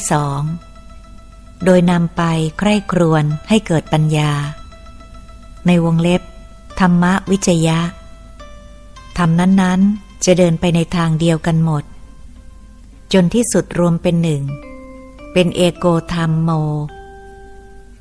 6. ธรรมทุกข้อทุกขั้นตอนของพระองค์จะเกิดขึ้นได้จากความเพียรชอบเท่านั้นมิใช่เพียรขออธิษฐานอ้อนวอนแต่ไม่ยอมปฏิบัติพระองค์จะสงเคราะห์เราได้เราจะต้องช่วยจิตของเราให้สงบปราศจากนิวรณ์ก่อนโดยเจริญอานาปานสติควบคำภาวนายิ่งจับกสิณภาพพระหรือภาพพระไม่ยอมปฏิบัติพระองค์จะสงเคราะห์หรือจิตทิ้งพระซึ่งยังเอาดีกันไม่ได้ 7. ส่วนใหญ่ประมาทและขาดความเพียรชอบพอทำได้หรือพอสัมผัสทำได้แต่ยังไม่ชำนาญก็วางธรรมนั้นไปสนใจธรรมอื่นๆต่อไปจะต้องเพียรปฏิบัติต่อไปให้เกิดความชำนาญจนจิตชินกลายเป็นฌานชินในอารมณ์นั้นๆแบบเพียรรักษาศีลจนศีลรักษาเราไม่ให้ผิดศีลอีกศีลานุสติเพียรทำงานโดยไม่หวังผลตอบแทนใดๆทั้งสิ้นนอกจากเพื่อพระนิพพานจุดเดียวเป็นจาคานุสติเพียรระวังจิตอย่าให้หมั่นคิดชั่วเพราะกลัวผลของกรรมชั่วจะเกิดกับจิตตนเป็นเทวตานุสติและยากที่สุดคือเพียรรักษาพรหมวิหาร4จนกระทั่งพ้นภัยจากอารมณ์จิตของเราทำร้ายจิตของเราให้ทรงตัวใครทำได้ก็พ้นภัยตนเองต้องทำให้ชินจนเป็นฌาน 8. ทรงตรัสว่าการกำหนดรู้วาระจิตในทุกๆขณะจิตนั่นแหละคือจิตตานุสติปัฏฐานซึ่งตามปกติถ้าจิตยังไม่ถึงจะฟังสักเท่าไรกี่ครั้งกี่หนก็ไม่รู้ได้อยู่ดีจนกว่าถึงแล้วจึงรู้เองนี่คือการศึกษาปฏิบัติในหลักสูตรของพระพุทธศาสนาซึ่งฟังแต่ปริยัติจะเข้าใจไม่ได้จนกว่าจะปฏิบัติแล้วจึงจะเข้าใจเพราะธรรมเป็นปัจจตังถึงแล้วรู้เอง 9. และการสอนให้ปฏิบัติมาตามนี้ก็เป็นอยู่ในหลักสูตรของพระพุทธศาสนาการสอนให้เข้าถึงธรรมปัจจุบันอย่างนี้เขาเรียกว่าสอนโดยพิสดารสอนแล้วปฏิบัติมาให้ตรงแนวคำสอนเดิมอยู่ดีแตกต่างกันไปตามศัพท์แสงคำอธิบายเท่านั้นซึ่งถ้าใช้ภาษาในอดีตคือต้นพุทธกาล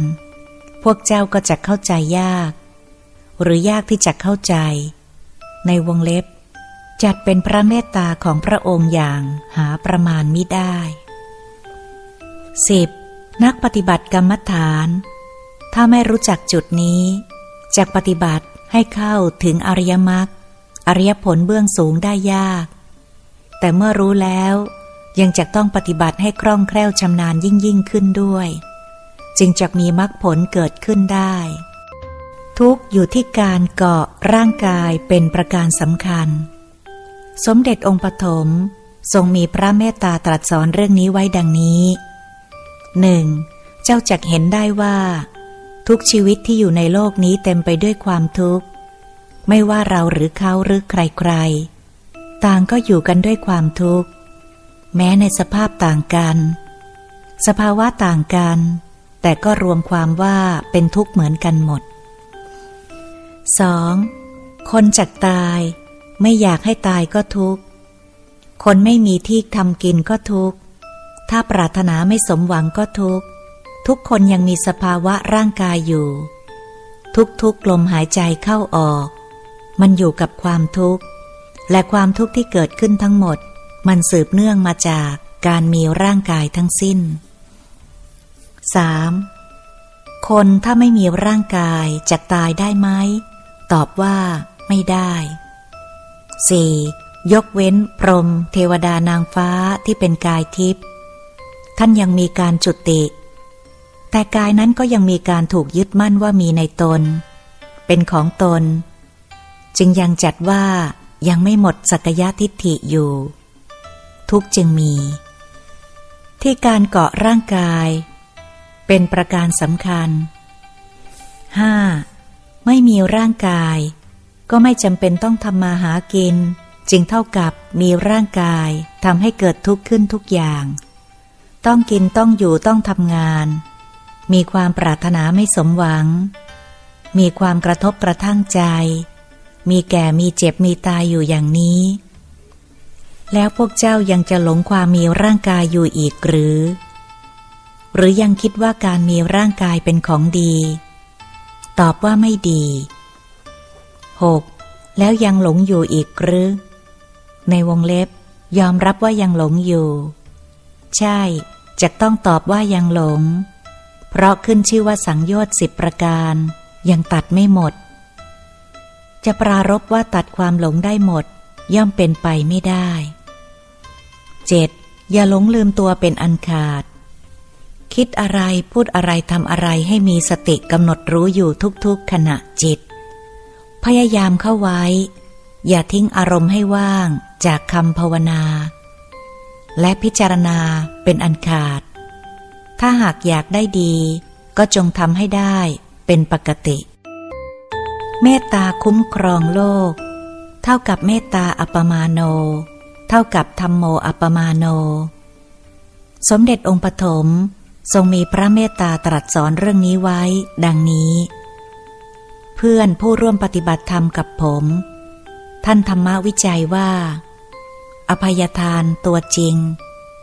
ก็ต้องทรงพรหมวิหารสี่ได้ครบทั้ง4ตัวและทรงตัวเป็นปกติและบุคคลก็ยังมีอารมณ์2อยู่ก็ยังติดสังโยชน์ข้อที่4และ5ไม่ขาดสมเด็จองค์ปฐมก็มีพระเมตตาตรัสสอนว่า 1. จริงของเจ้าที่ว่าอภัยทานจะเกิดแก่จิตของผู้ใดบุคคลผู้นั้นจะต้องทรงพรหมวิหารสี่ได้ครบ4ตัวอยู่ตามปกติแต่จะทำได้จะไหนเล่านี่แหละคือเหตุที่ตถาคตจะต้องนำมากล่าวในที่นี้ 2. พรหมวิหารสี่เป็นสมบัติของพรหมธรรมนอกเหนือจากพรหมที่เกิดด้วยกำลังฌานพรหมวิหารสี่เป็นพี่เลี้ยงของศีลสมาธิปัญญาให้ตั้งมั่นพรหมวิหารสี่เป็นตัวปัญญาอันเกิดขึ้นได้ด้วยการพิจารณา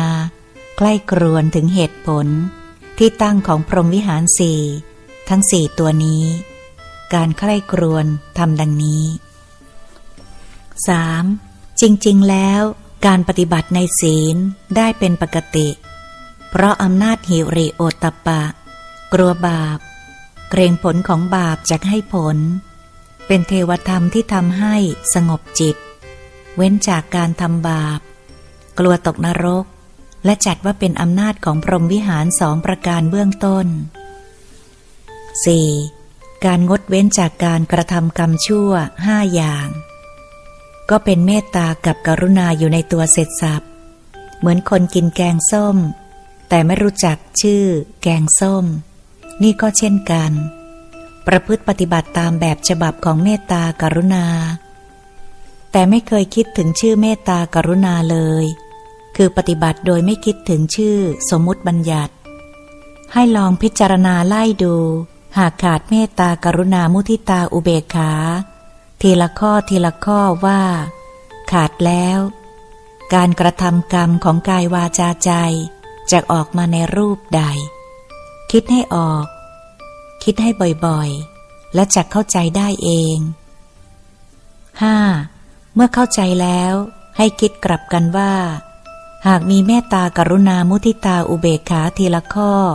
ทีละข้อแล้วการกระทำทางกายวาจาใจจะออกมาในรูปใด 6. ขั้นต่อไปขอให้พิจารณาคิดเทียบไปกับอารมณ์กระทบของอายตนะภายนอกและภายในเริ่มจากพบตาหูจมูกลิ้นกายและทำอารมณ์ตามลำดับทีละข้อทีละข้อโดยตั้งคำถามกับจิตว่าตาเห็นรูปดีหรือรูปไม่ดีหากมีพรหมวิหารสี่กับไม่มีพรหมวิหารสี่กายวาจาใจจะเป็นอย่างไรซึ่งคนฉลาดพิจารณาเพียงอย่างเดียวก็ได้คำตอบแล้วอีก5ข้อก็จะมีอารมณ์เหมือนกันทั้งสิ้น 7. เรื่องสัมผัสทางกายตถาคตหมายถึงทุกอย่างที่เข้ามาสัมผัสด้วยกายแม้กระทั่งร่างกายกระทบอากาศร้อนหนาวกระทบเสื้อผ้าอาภรณ์และสิ่งอื่นๆที่มากระทบร่างกายก็ให้ปฏิบัติแบบในข้อ6ทั้งสิ้นเช่นเสียงจากโลกธรรม8คือเสียงนินทาสรรเสริญเสียงผู้ไม่มีศีลเสียงผู้ไม่มีกรรมบท10ก็ให้พิจารณาโดยใช้หลักเดียวกัน 8. หากจิตพิจารณาตามหลักเหล่านี้ดีแล้วพรหมวิหารสี่ก็จะเริ่มทรงตัวอยู่กับจิตเมื่อกระทบกับเสียงที่ไม่ดีทั้งหลายเมตตากรุณาก็จักรักและสงสารว่าเขาไม่น่าทำอย่างนั้นเลยการผิดศีลการละเมิดกรรมบท10จะต้องตกเป็นเหยื่อของอบายภูมิมีมุทิตาคือจิตอ่อนโยนอภัยในความชั่วของเขาคือไม่เก็บความชั่วของเขามาไว้ในจิตของเราหากเตือนได้ก็เตือนด้วยเหตุด้วยผลถ้าเตือนไม่ได้ก็เรื่องของเขาไม่ใช่เรื่องของเราอย่าเก็บเอามาให้กายวาจาใจเราเดือดร้อนอุเบกขาคือมีจิตปล่อยวางในเสียงนั้นเพราะพิจารณาเห็นธรรมดาของเขาเป็นปกติของผู้ที่ไม่มีศีลไม่มีบทเป็นปกติของผู้ไม่มีศีลไม่มีกรรมบท10มันก็เป็นธรรมดาอย่างนี้แหละ 9. นี่แหละคือการใกล้ครวญถึงพรหมวิหารสี่ทั้ง4ประการจะต้องคิดไว้ใกล้ครวญไว้ใช้ปัญญาตามรู้เข้าไว้จุดนี้เป็นวิปัสสนาญาณและให้คิดจบลงตอนท้ายทุกๆข้อว่าหากเราตายตอนนี้จิตเราจะไปไหนหากมีพรหมวิหารสี่กับไม่มีพรหมวิหารสี่ให้ปริปุจฉาถามตอบในจิตของตนเองให้เป็นปกติ 10. พวกเจ้าคงจะละความเพียรใช้ฌานเป็นกำลังของจิตควบคุมคำภาวนาสลับกับการพิจารณาอยู่อย่างนี้อย่าให้ขาดเช่นเดียวกับในอดีตธรรมที่ใคร่ครวญเรื่องของศีลทำได้เมื่อใดเมื่อนั้นแหละจิตของพวกเจ้าจะรู้ว่ามีพรหมวิหารสี่ครบทั้ง4ประการเจริญอยู่ในจิตตราบนั้นและจะเป็นของแท้พระอริยเจ้าท่านได้แล้วได้เลยเข้าถึงแล้วก็รู้ว่าเข้าถึงไม่มีอันใดที่จักมาโยกครอนเปลี่ยนแปลงจิตของท่านได้อีกขอให้โชคดีนะ ธรรมในโลกเที่ยงมีไหมสมเด็จองค์ปฐมทรงมีพระเมตตาตรัสสอนเรื่องนี้ไว้ดังนี้ 1. ทรงตรัสถามว่าธรรมในโลกเที่ยงมีไหมในวงเล็บตอบว่าไม่มี 2. ทรงตรัสว่ามีความเที่ยงในโลกคือธรรมที่ไม่เที่ยงนั้นเป็นปกติธรรมเช่นขันธโลกของคนซึ่งมีความแปรปรวนอยู่เป็นปกติธรรมตามนั้นเราไม่อยากเจ็บไม่อยากป่วยแต่มันก็ต้องเจ็บต้องป่วยอยู่ตามธรรมนั้นธาตุสี่ที่มาประชุมกันขึ้นมาเป็นร่างกายนี้มันก็ต้องมีการแปรปรวนอยู่เป็นธรรมดาการเจ็บป่วยก็เพราะกรรมปาณาติบาตอันตนได้ทำไว้เองแต่ในอดีตหนหลังบางท่านไม่เจ็บไม่ป่วยเพราะกรรมปาณาติบาตน้อยอย่างท่านพระศรีวลีในกลับนี้แต่ท่านก็เป็นโลกธาตุสี่พร่องอยู่เป็นนิดให้เป็นภาระที่ต้องรักษาทุกวันเหมือนกันกับโรคชิคัจฉาปรมาโรคาในวงเล็บโรคหิวจึงจักเห็นได้ว่าทุกคนมีร่างกายหนีโรคกันไปไม่พ้นตั้งแต่พระบรมศาสดาลงมายันยาจกเข็นใจ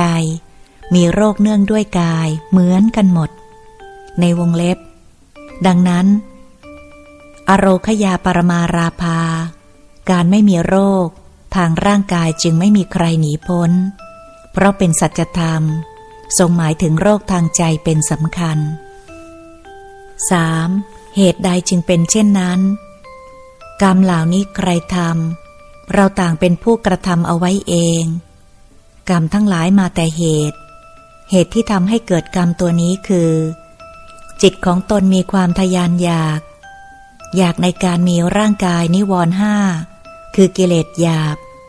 ที่ทำปัญญาให้ถอยหลังจิตโง่หลงผิดคิดอยากในการมีร่างกายกามคุณห้าจึงเกิดขึ้นได้ตามอายตนะสัมผัสจิตติดในสัมผัสอันเป็นกามคุณนั้นๆรูปดีเสียงดีรสดีกลิ่นดีสัมผัสระหว่างเพศดีจุดนี้เป็นเหตุให้จิตมีกามเป็นเครื่องนำโคจรจุติหาภพหาชาติไม่มีที่สิ้นสุดและขณะเดียวกันรูปไม่ดีรสไม่ดีกลิ่นไม่ดีเสียงไม่ดีสัมผัสระหว่างเพศไม่ดีจุดนี้เป็นเหตุให้จิตมีปฏิฆะเป็นเครื่องนำโคจรจุติหาภพหาชาติไม่มีที่สิ้นสุดเช่นกันนั่นเป็นธรรมเบื้องสูงขึ้นไปอีกขั้นหนึ่งจึงยังไม่ขอกล่าวให้ละเอียดในที่นี้อุทธัจจะอารมณ์ฟุ้งก็เช่นกันความสงสัยวิจิกิจฉาในธรรมก็เช่นกันจะยังไม่กล่าวในที่นี้จะเอาแค่นิวรณ์เบื้องต้น2 ข้อเป็นเกณฑ์ที่พวกเจ้าจะต้องพิจารณาพยายามนำจิตให้หลุดจากนิวรณ์ในวงเล็บกามคุณ5คือหลุดจากราคะและปฏิฆะอันเป็นตัวนำจิตให้ต้องจุตินั้น 5. และเป็นการถูกต้องที่เจ้าคิดว่าการสอนให้พิจารณาพรหมวิหาร4ควบกับอายตนะสัมผัสภายในและภายนอกก็คือการสอนเทียบเคียงกับมหาสติปัฏฐานสูตรว่ากันตั้งแต่อนาปาบัพกายบัพการรู้ทุกๆอายตนะสัมผัสก็รวมหมายถึงรู้อิริยาบถบัพไปด้วยและรู้เวทนาบัพคือสัมผัสภายในทั้งหมดไม่ว่าอะไรจะเกิดแก่ร่างกายจิตจะต้องรู้ธรรมนั้นรู้สัมผัสภายนอกเช่นรูปเสียงกลิ่นรสสัมผัสธรรมารมณ์ก็รู้ด้วย 6. การเห็นปกติธรรมในธรรมคือจิตตานุปัสสนามหาสติปัฏฐานเมื่อรู้ทั้งธรรมภายในและธรรมภายนอก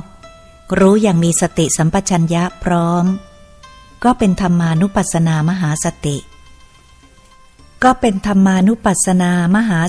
ปัฏฐานสอนไปสอนมาก็วกอยู่ตรงนี้เป็นกรรมฐาน40ด้วยเป็นมหาสติปัฏฐานสูตรด้วยเป็นธรรมอันเดียวกันนั่นแหละ 7. เมื่อเจ้าเข้าใจแล้วทำได้หรือยังตอบว่ายังทำไม่ได้ก็ใช่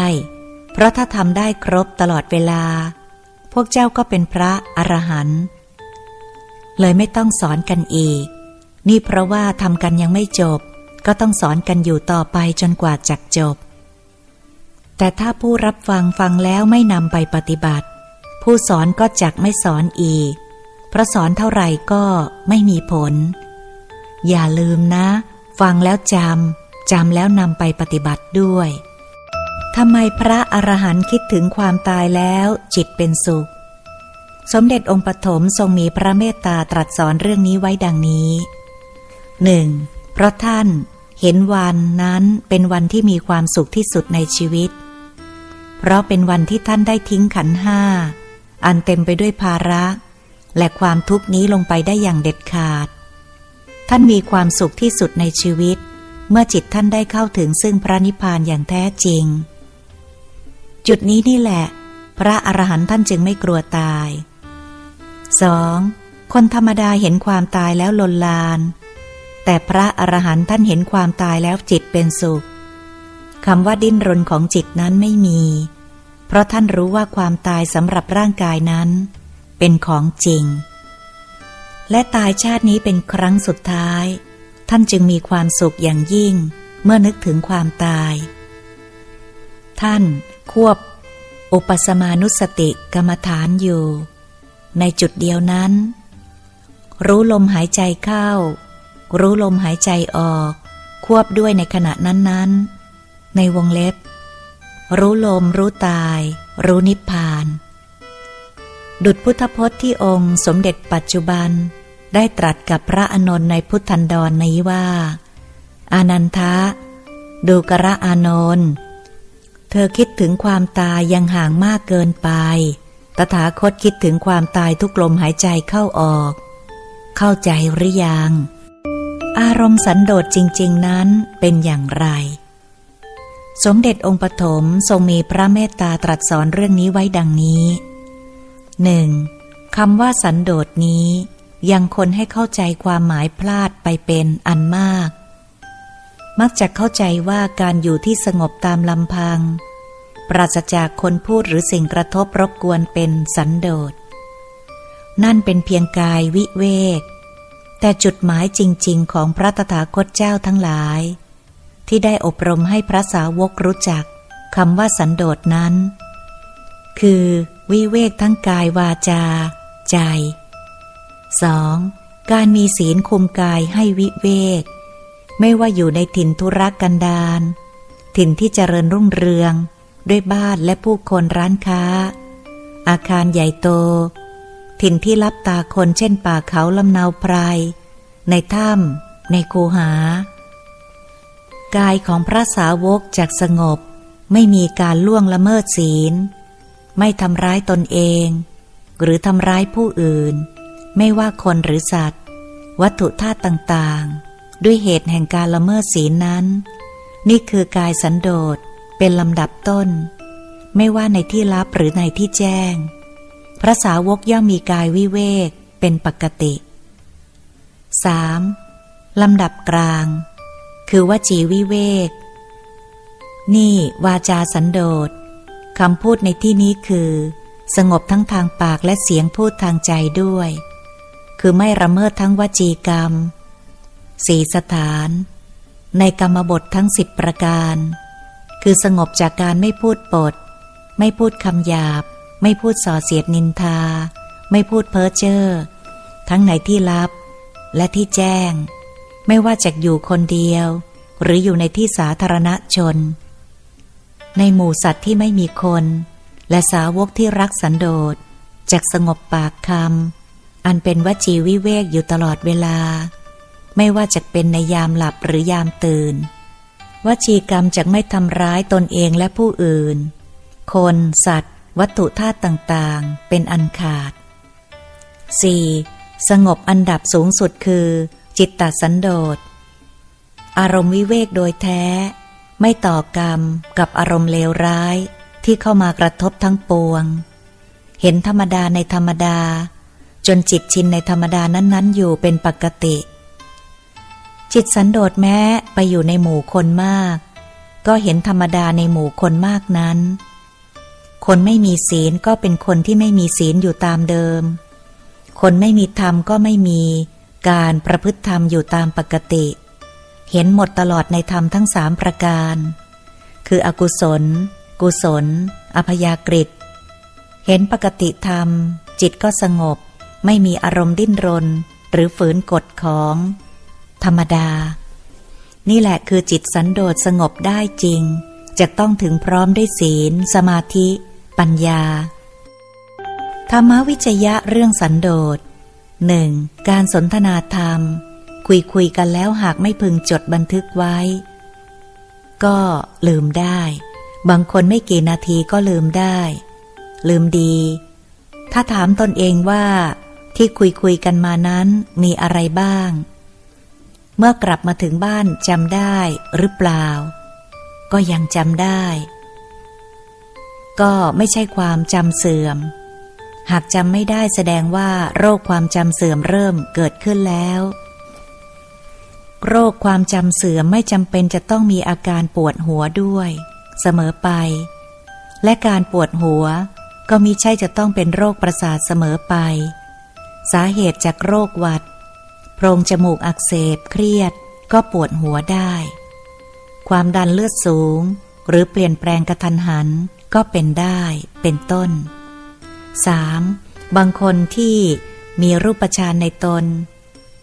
ชอบทรงอารมณ์อากินจัญญายตนะฌานคือเห็นโลกทั้งโลกไม่มีอะไรเหลือจิตปล่อยวางหมดมีปัญหาอะไรเข้ามากระทบก็ปล่อยวางหมดไม่ใช่อริยสัจคือกรรมทั้งหลายมาแต่เหตุคือหนีปัญหาไม่คิดสู้ปัญหา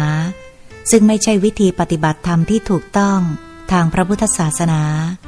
คือมีเรื่องอะไรเข้ามาก็วางเฉยช่างมันโดยไม่คิดพิจารณาใช้อารมณ์ตัดให้ลืมไปเลยทำบ่อยๆเลยชินกลายเป็นฌานในการลืมซึ่งคิดว่าดีแต่จริงๆไม่ดีเพราะไม่ได้สร้างปัญญาให้เกิดหนีปัญหาหลบเข้าไปอยู่ในอรูปฌานลูกเดียว 4. หลักที่พระพุทธองค์ให้ไว้ก็คือกิเลสของคนอื่นไม่ต้องแก้เพราะแก้ไม่ได้ให้แก้กิเลสของเราเหตุการณ์บางอย่างเป็นวิสัยกฎของกรรมแก้ไขไม่ได้เพราะเป็นเรื่องของคนภายนอกก็ไม่ต้องแก้ให้พิจารณาให้เห็นเป็นธรรมดาทุกอย่างที่เกิดขึ้นไม่พ้นกฎของกรรมไม่พ้นกฎธรรมดาไปได้ถ้าพิจารณาให้ลงตัวได้จิตก็จักเป็นสุขมากมิใช่คิดแล้วฝืนธรรมดาจิตยังสงบไม่ลงก็ยังไม่ใช่สันโดษอย่างแท้จริง 5. พระองค์ให้ดูตัวอย่างพระสันโดษที่ท่านแสดงธรรมนี้ได้อย่างชัดเจนก็คือหลวงปู่บุตรดาถาวโรท่านแสดงธรรมสันโดษไปทั่วทุกๆสถานที่ทุกๆบุคคลและทุกๆเหตุการณ์ท่านมีความพอดีหมดทั้งกายวจีจิตวิเวกในธรรมนี้เป็นปกติซึ่งก็คือตัวมัชฌิมาปฏิปทานั่นเอง 6. การสนทนาธรรมกันจึงมีประโยชน์สุดประมาณ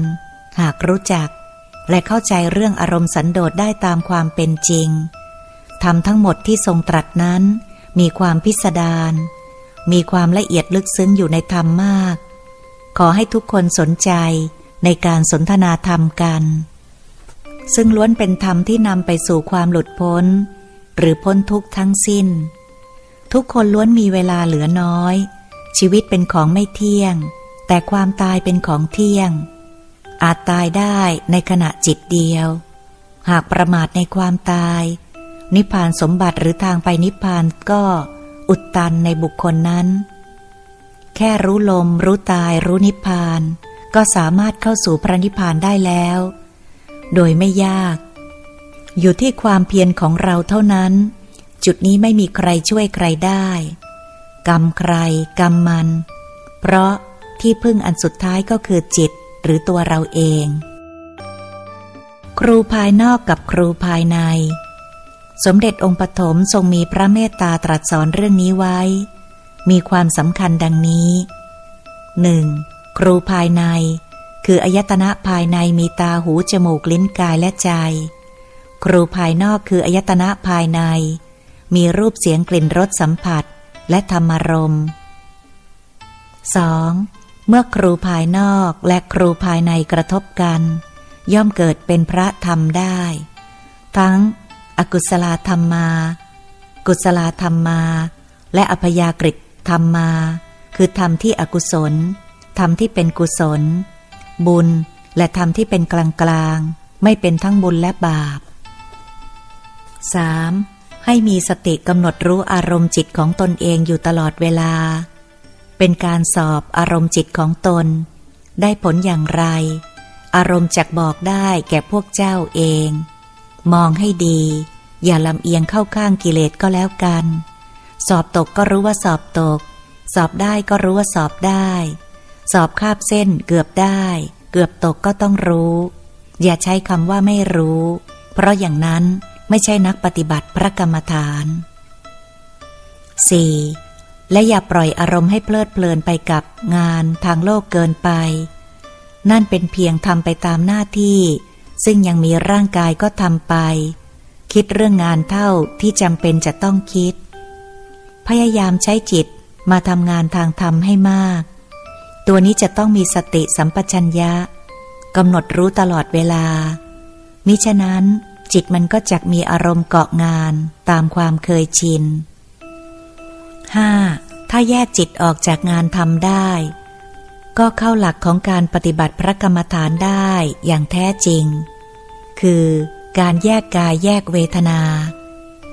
ในวงเล็บอันเป็นเรื่องของกายหรือกายสังขาร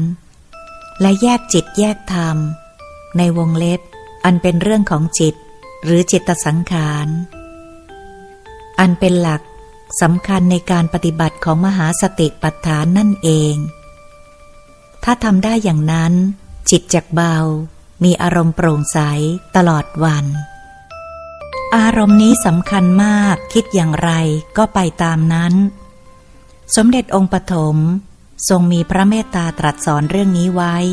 มีความสำคัญดังนี้ 1. การปฏิบัติธรรมอย่าทำแบบรวบรัดทรงเดชจะต้องรู้จุดหมายปลายทางของอริยสัจด้วยเพราะทุกอย่างมีเหตุมีผลรองรับอยู่ในตัวเสร็จ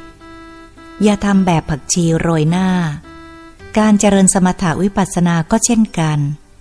ต้องตั้งใจภาวนาตั้งใจคิดให้จบลงเป็นตอนๆเกาะหลักอริยสัจเข้าไว้จิตก็จักสงบเป็นระยะมีเวลาคิดยาวไม่มีเวลาคิดสั้นๆสรุปลงในอริยสัจเสมอ 2. พยายามหาสนามบินลงทุกครั้งอย่าปล่อยให้เครื่องบินมันค้างอยู่บนอากาศส่วนใหญ่พอความคิดของวิปัสสนาขาดตอนก็ขาดตอนไปเลยคือลืมไปเลยว่าเมื่อตะกี้นี้คิดอะไรอยู่ทำอะไรอยู่หรือไม่ก็ปล่อยให้เครื่องดับเครื่องบินก็ตกไปเสียแล้วกู้ไม่ขึ้นอย่างนี้เป็นต้น 3. เมื่อจิตทำงานทางธรรมได้ไม่สม่ำเสมอเพราะจิตขาดสันตติธรรมนั่นเองคือจิตขี้เกียจติดตามความดีแต่จิตกลับขยันติดตามความชั่วมีมากไม่ยอมปล่อยวางอดีตมีอารมณ์ขี้เก็บในวงเล็บของไม่ดีของเหม็นชอบในวงเล็บของไม่ดีของเหม็นชอบหรือเก็บขี้ 4. การปฏิบัติทำทีเดียวถึงกันหมดไม่ใช่จากอานาปาพอเริ่มคล่องก็ทิ้งไปจับอริยาบทพอเริ่มคล่องก็ทิ้งไปจับนวสีเป็นการทำทิ้งทำขว้างเหมือนคนเปลี่ยนงานอยู่เรื่อยทำอะไรก็ไม่สำเร็จสักที 5. อารมณ์นี้สำคัญมากคิดอย่างไรก็ไปตามนั้นหากเป็นผู้ไม่ประมาทในความตายก็ต้องมีสติกำลังรู้อารมณ์ของตนไว้เสมอว่ารู้ลมรู้ตายรู้นิพพานก็เข้าสู่พระนิพพานได้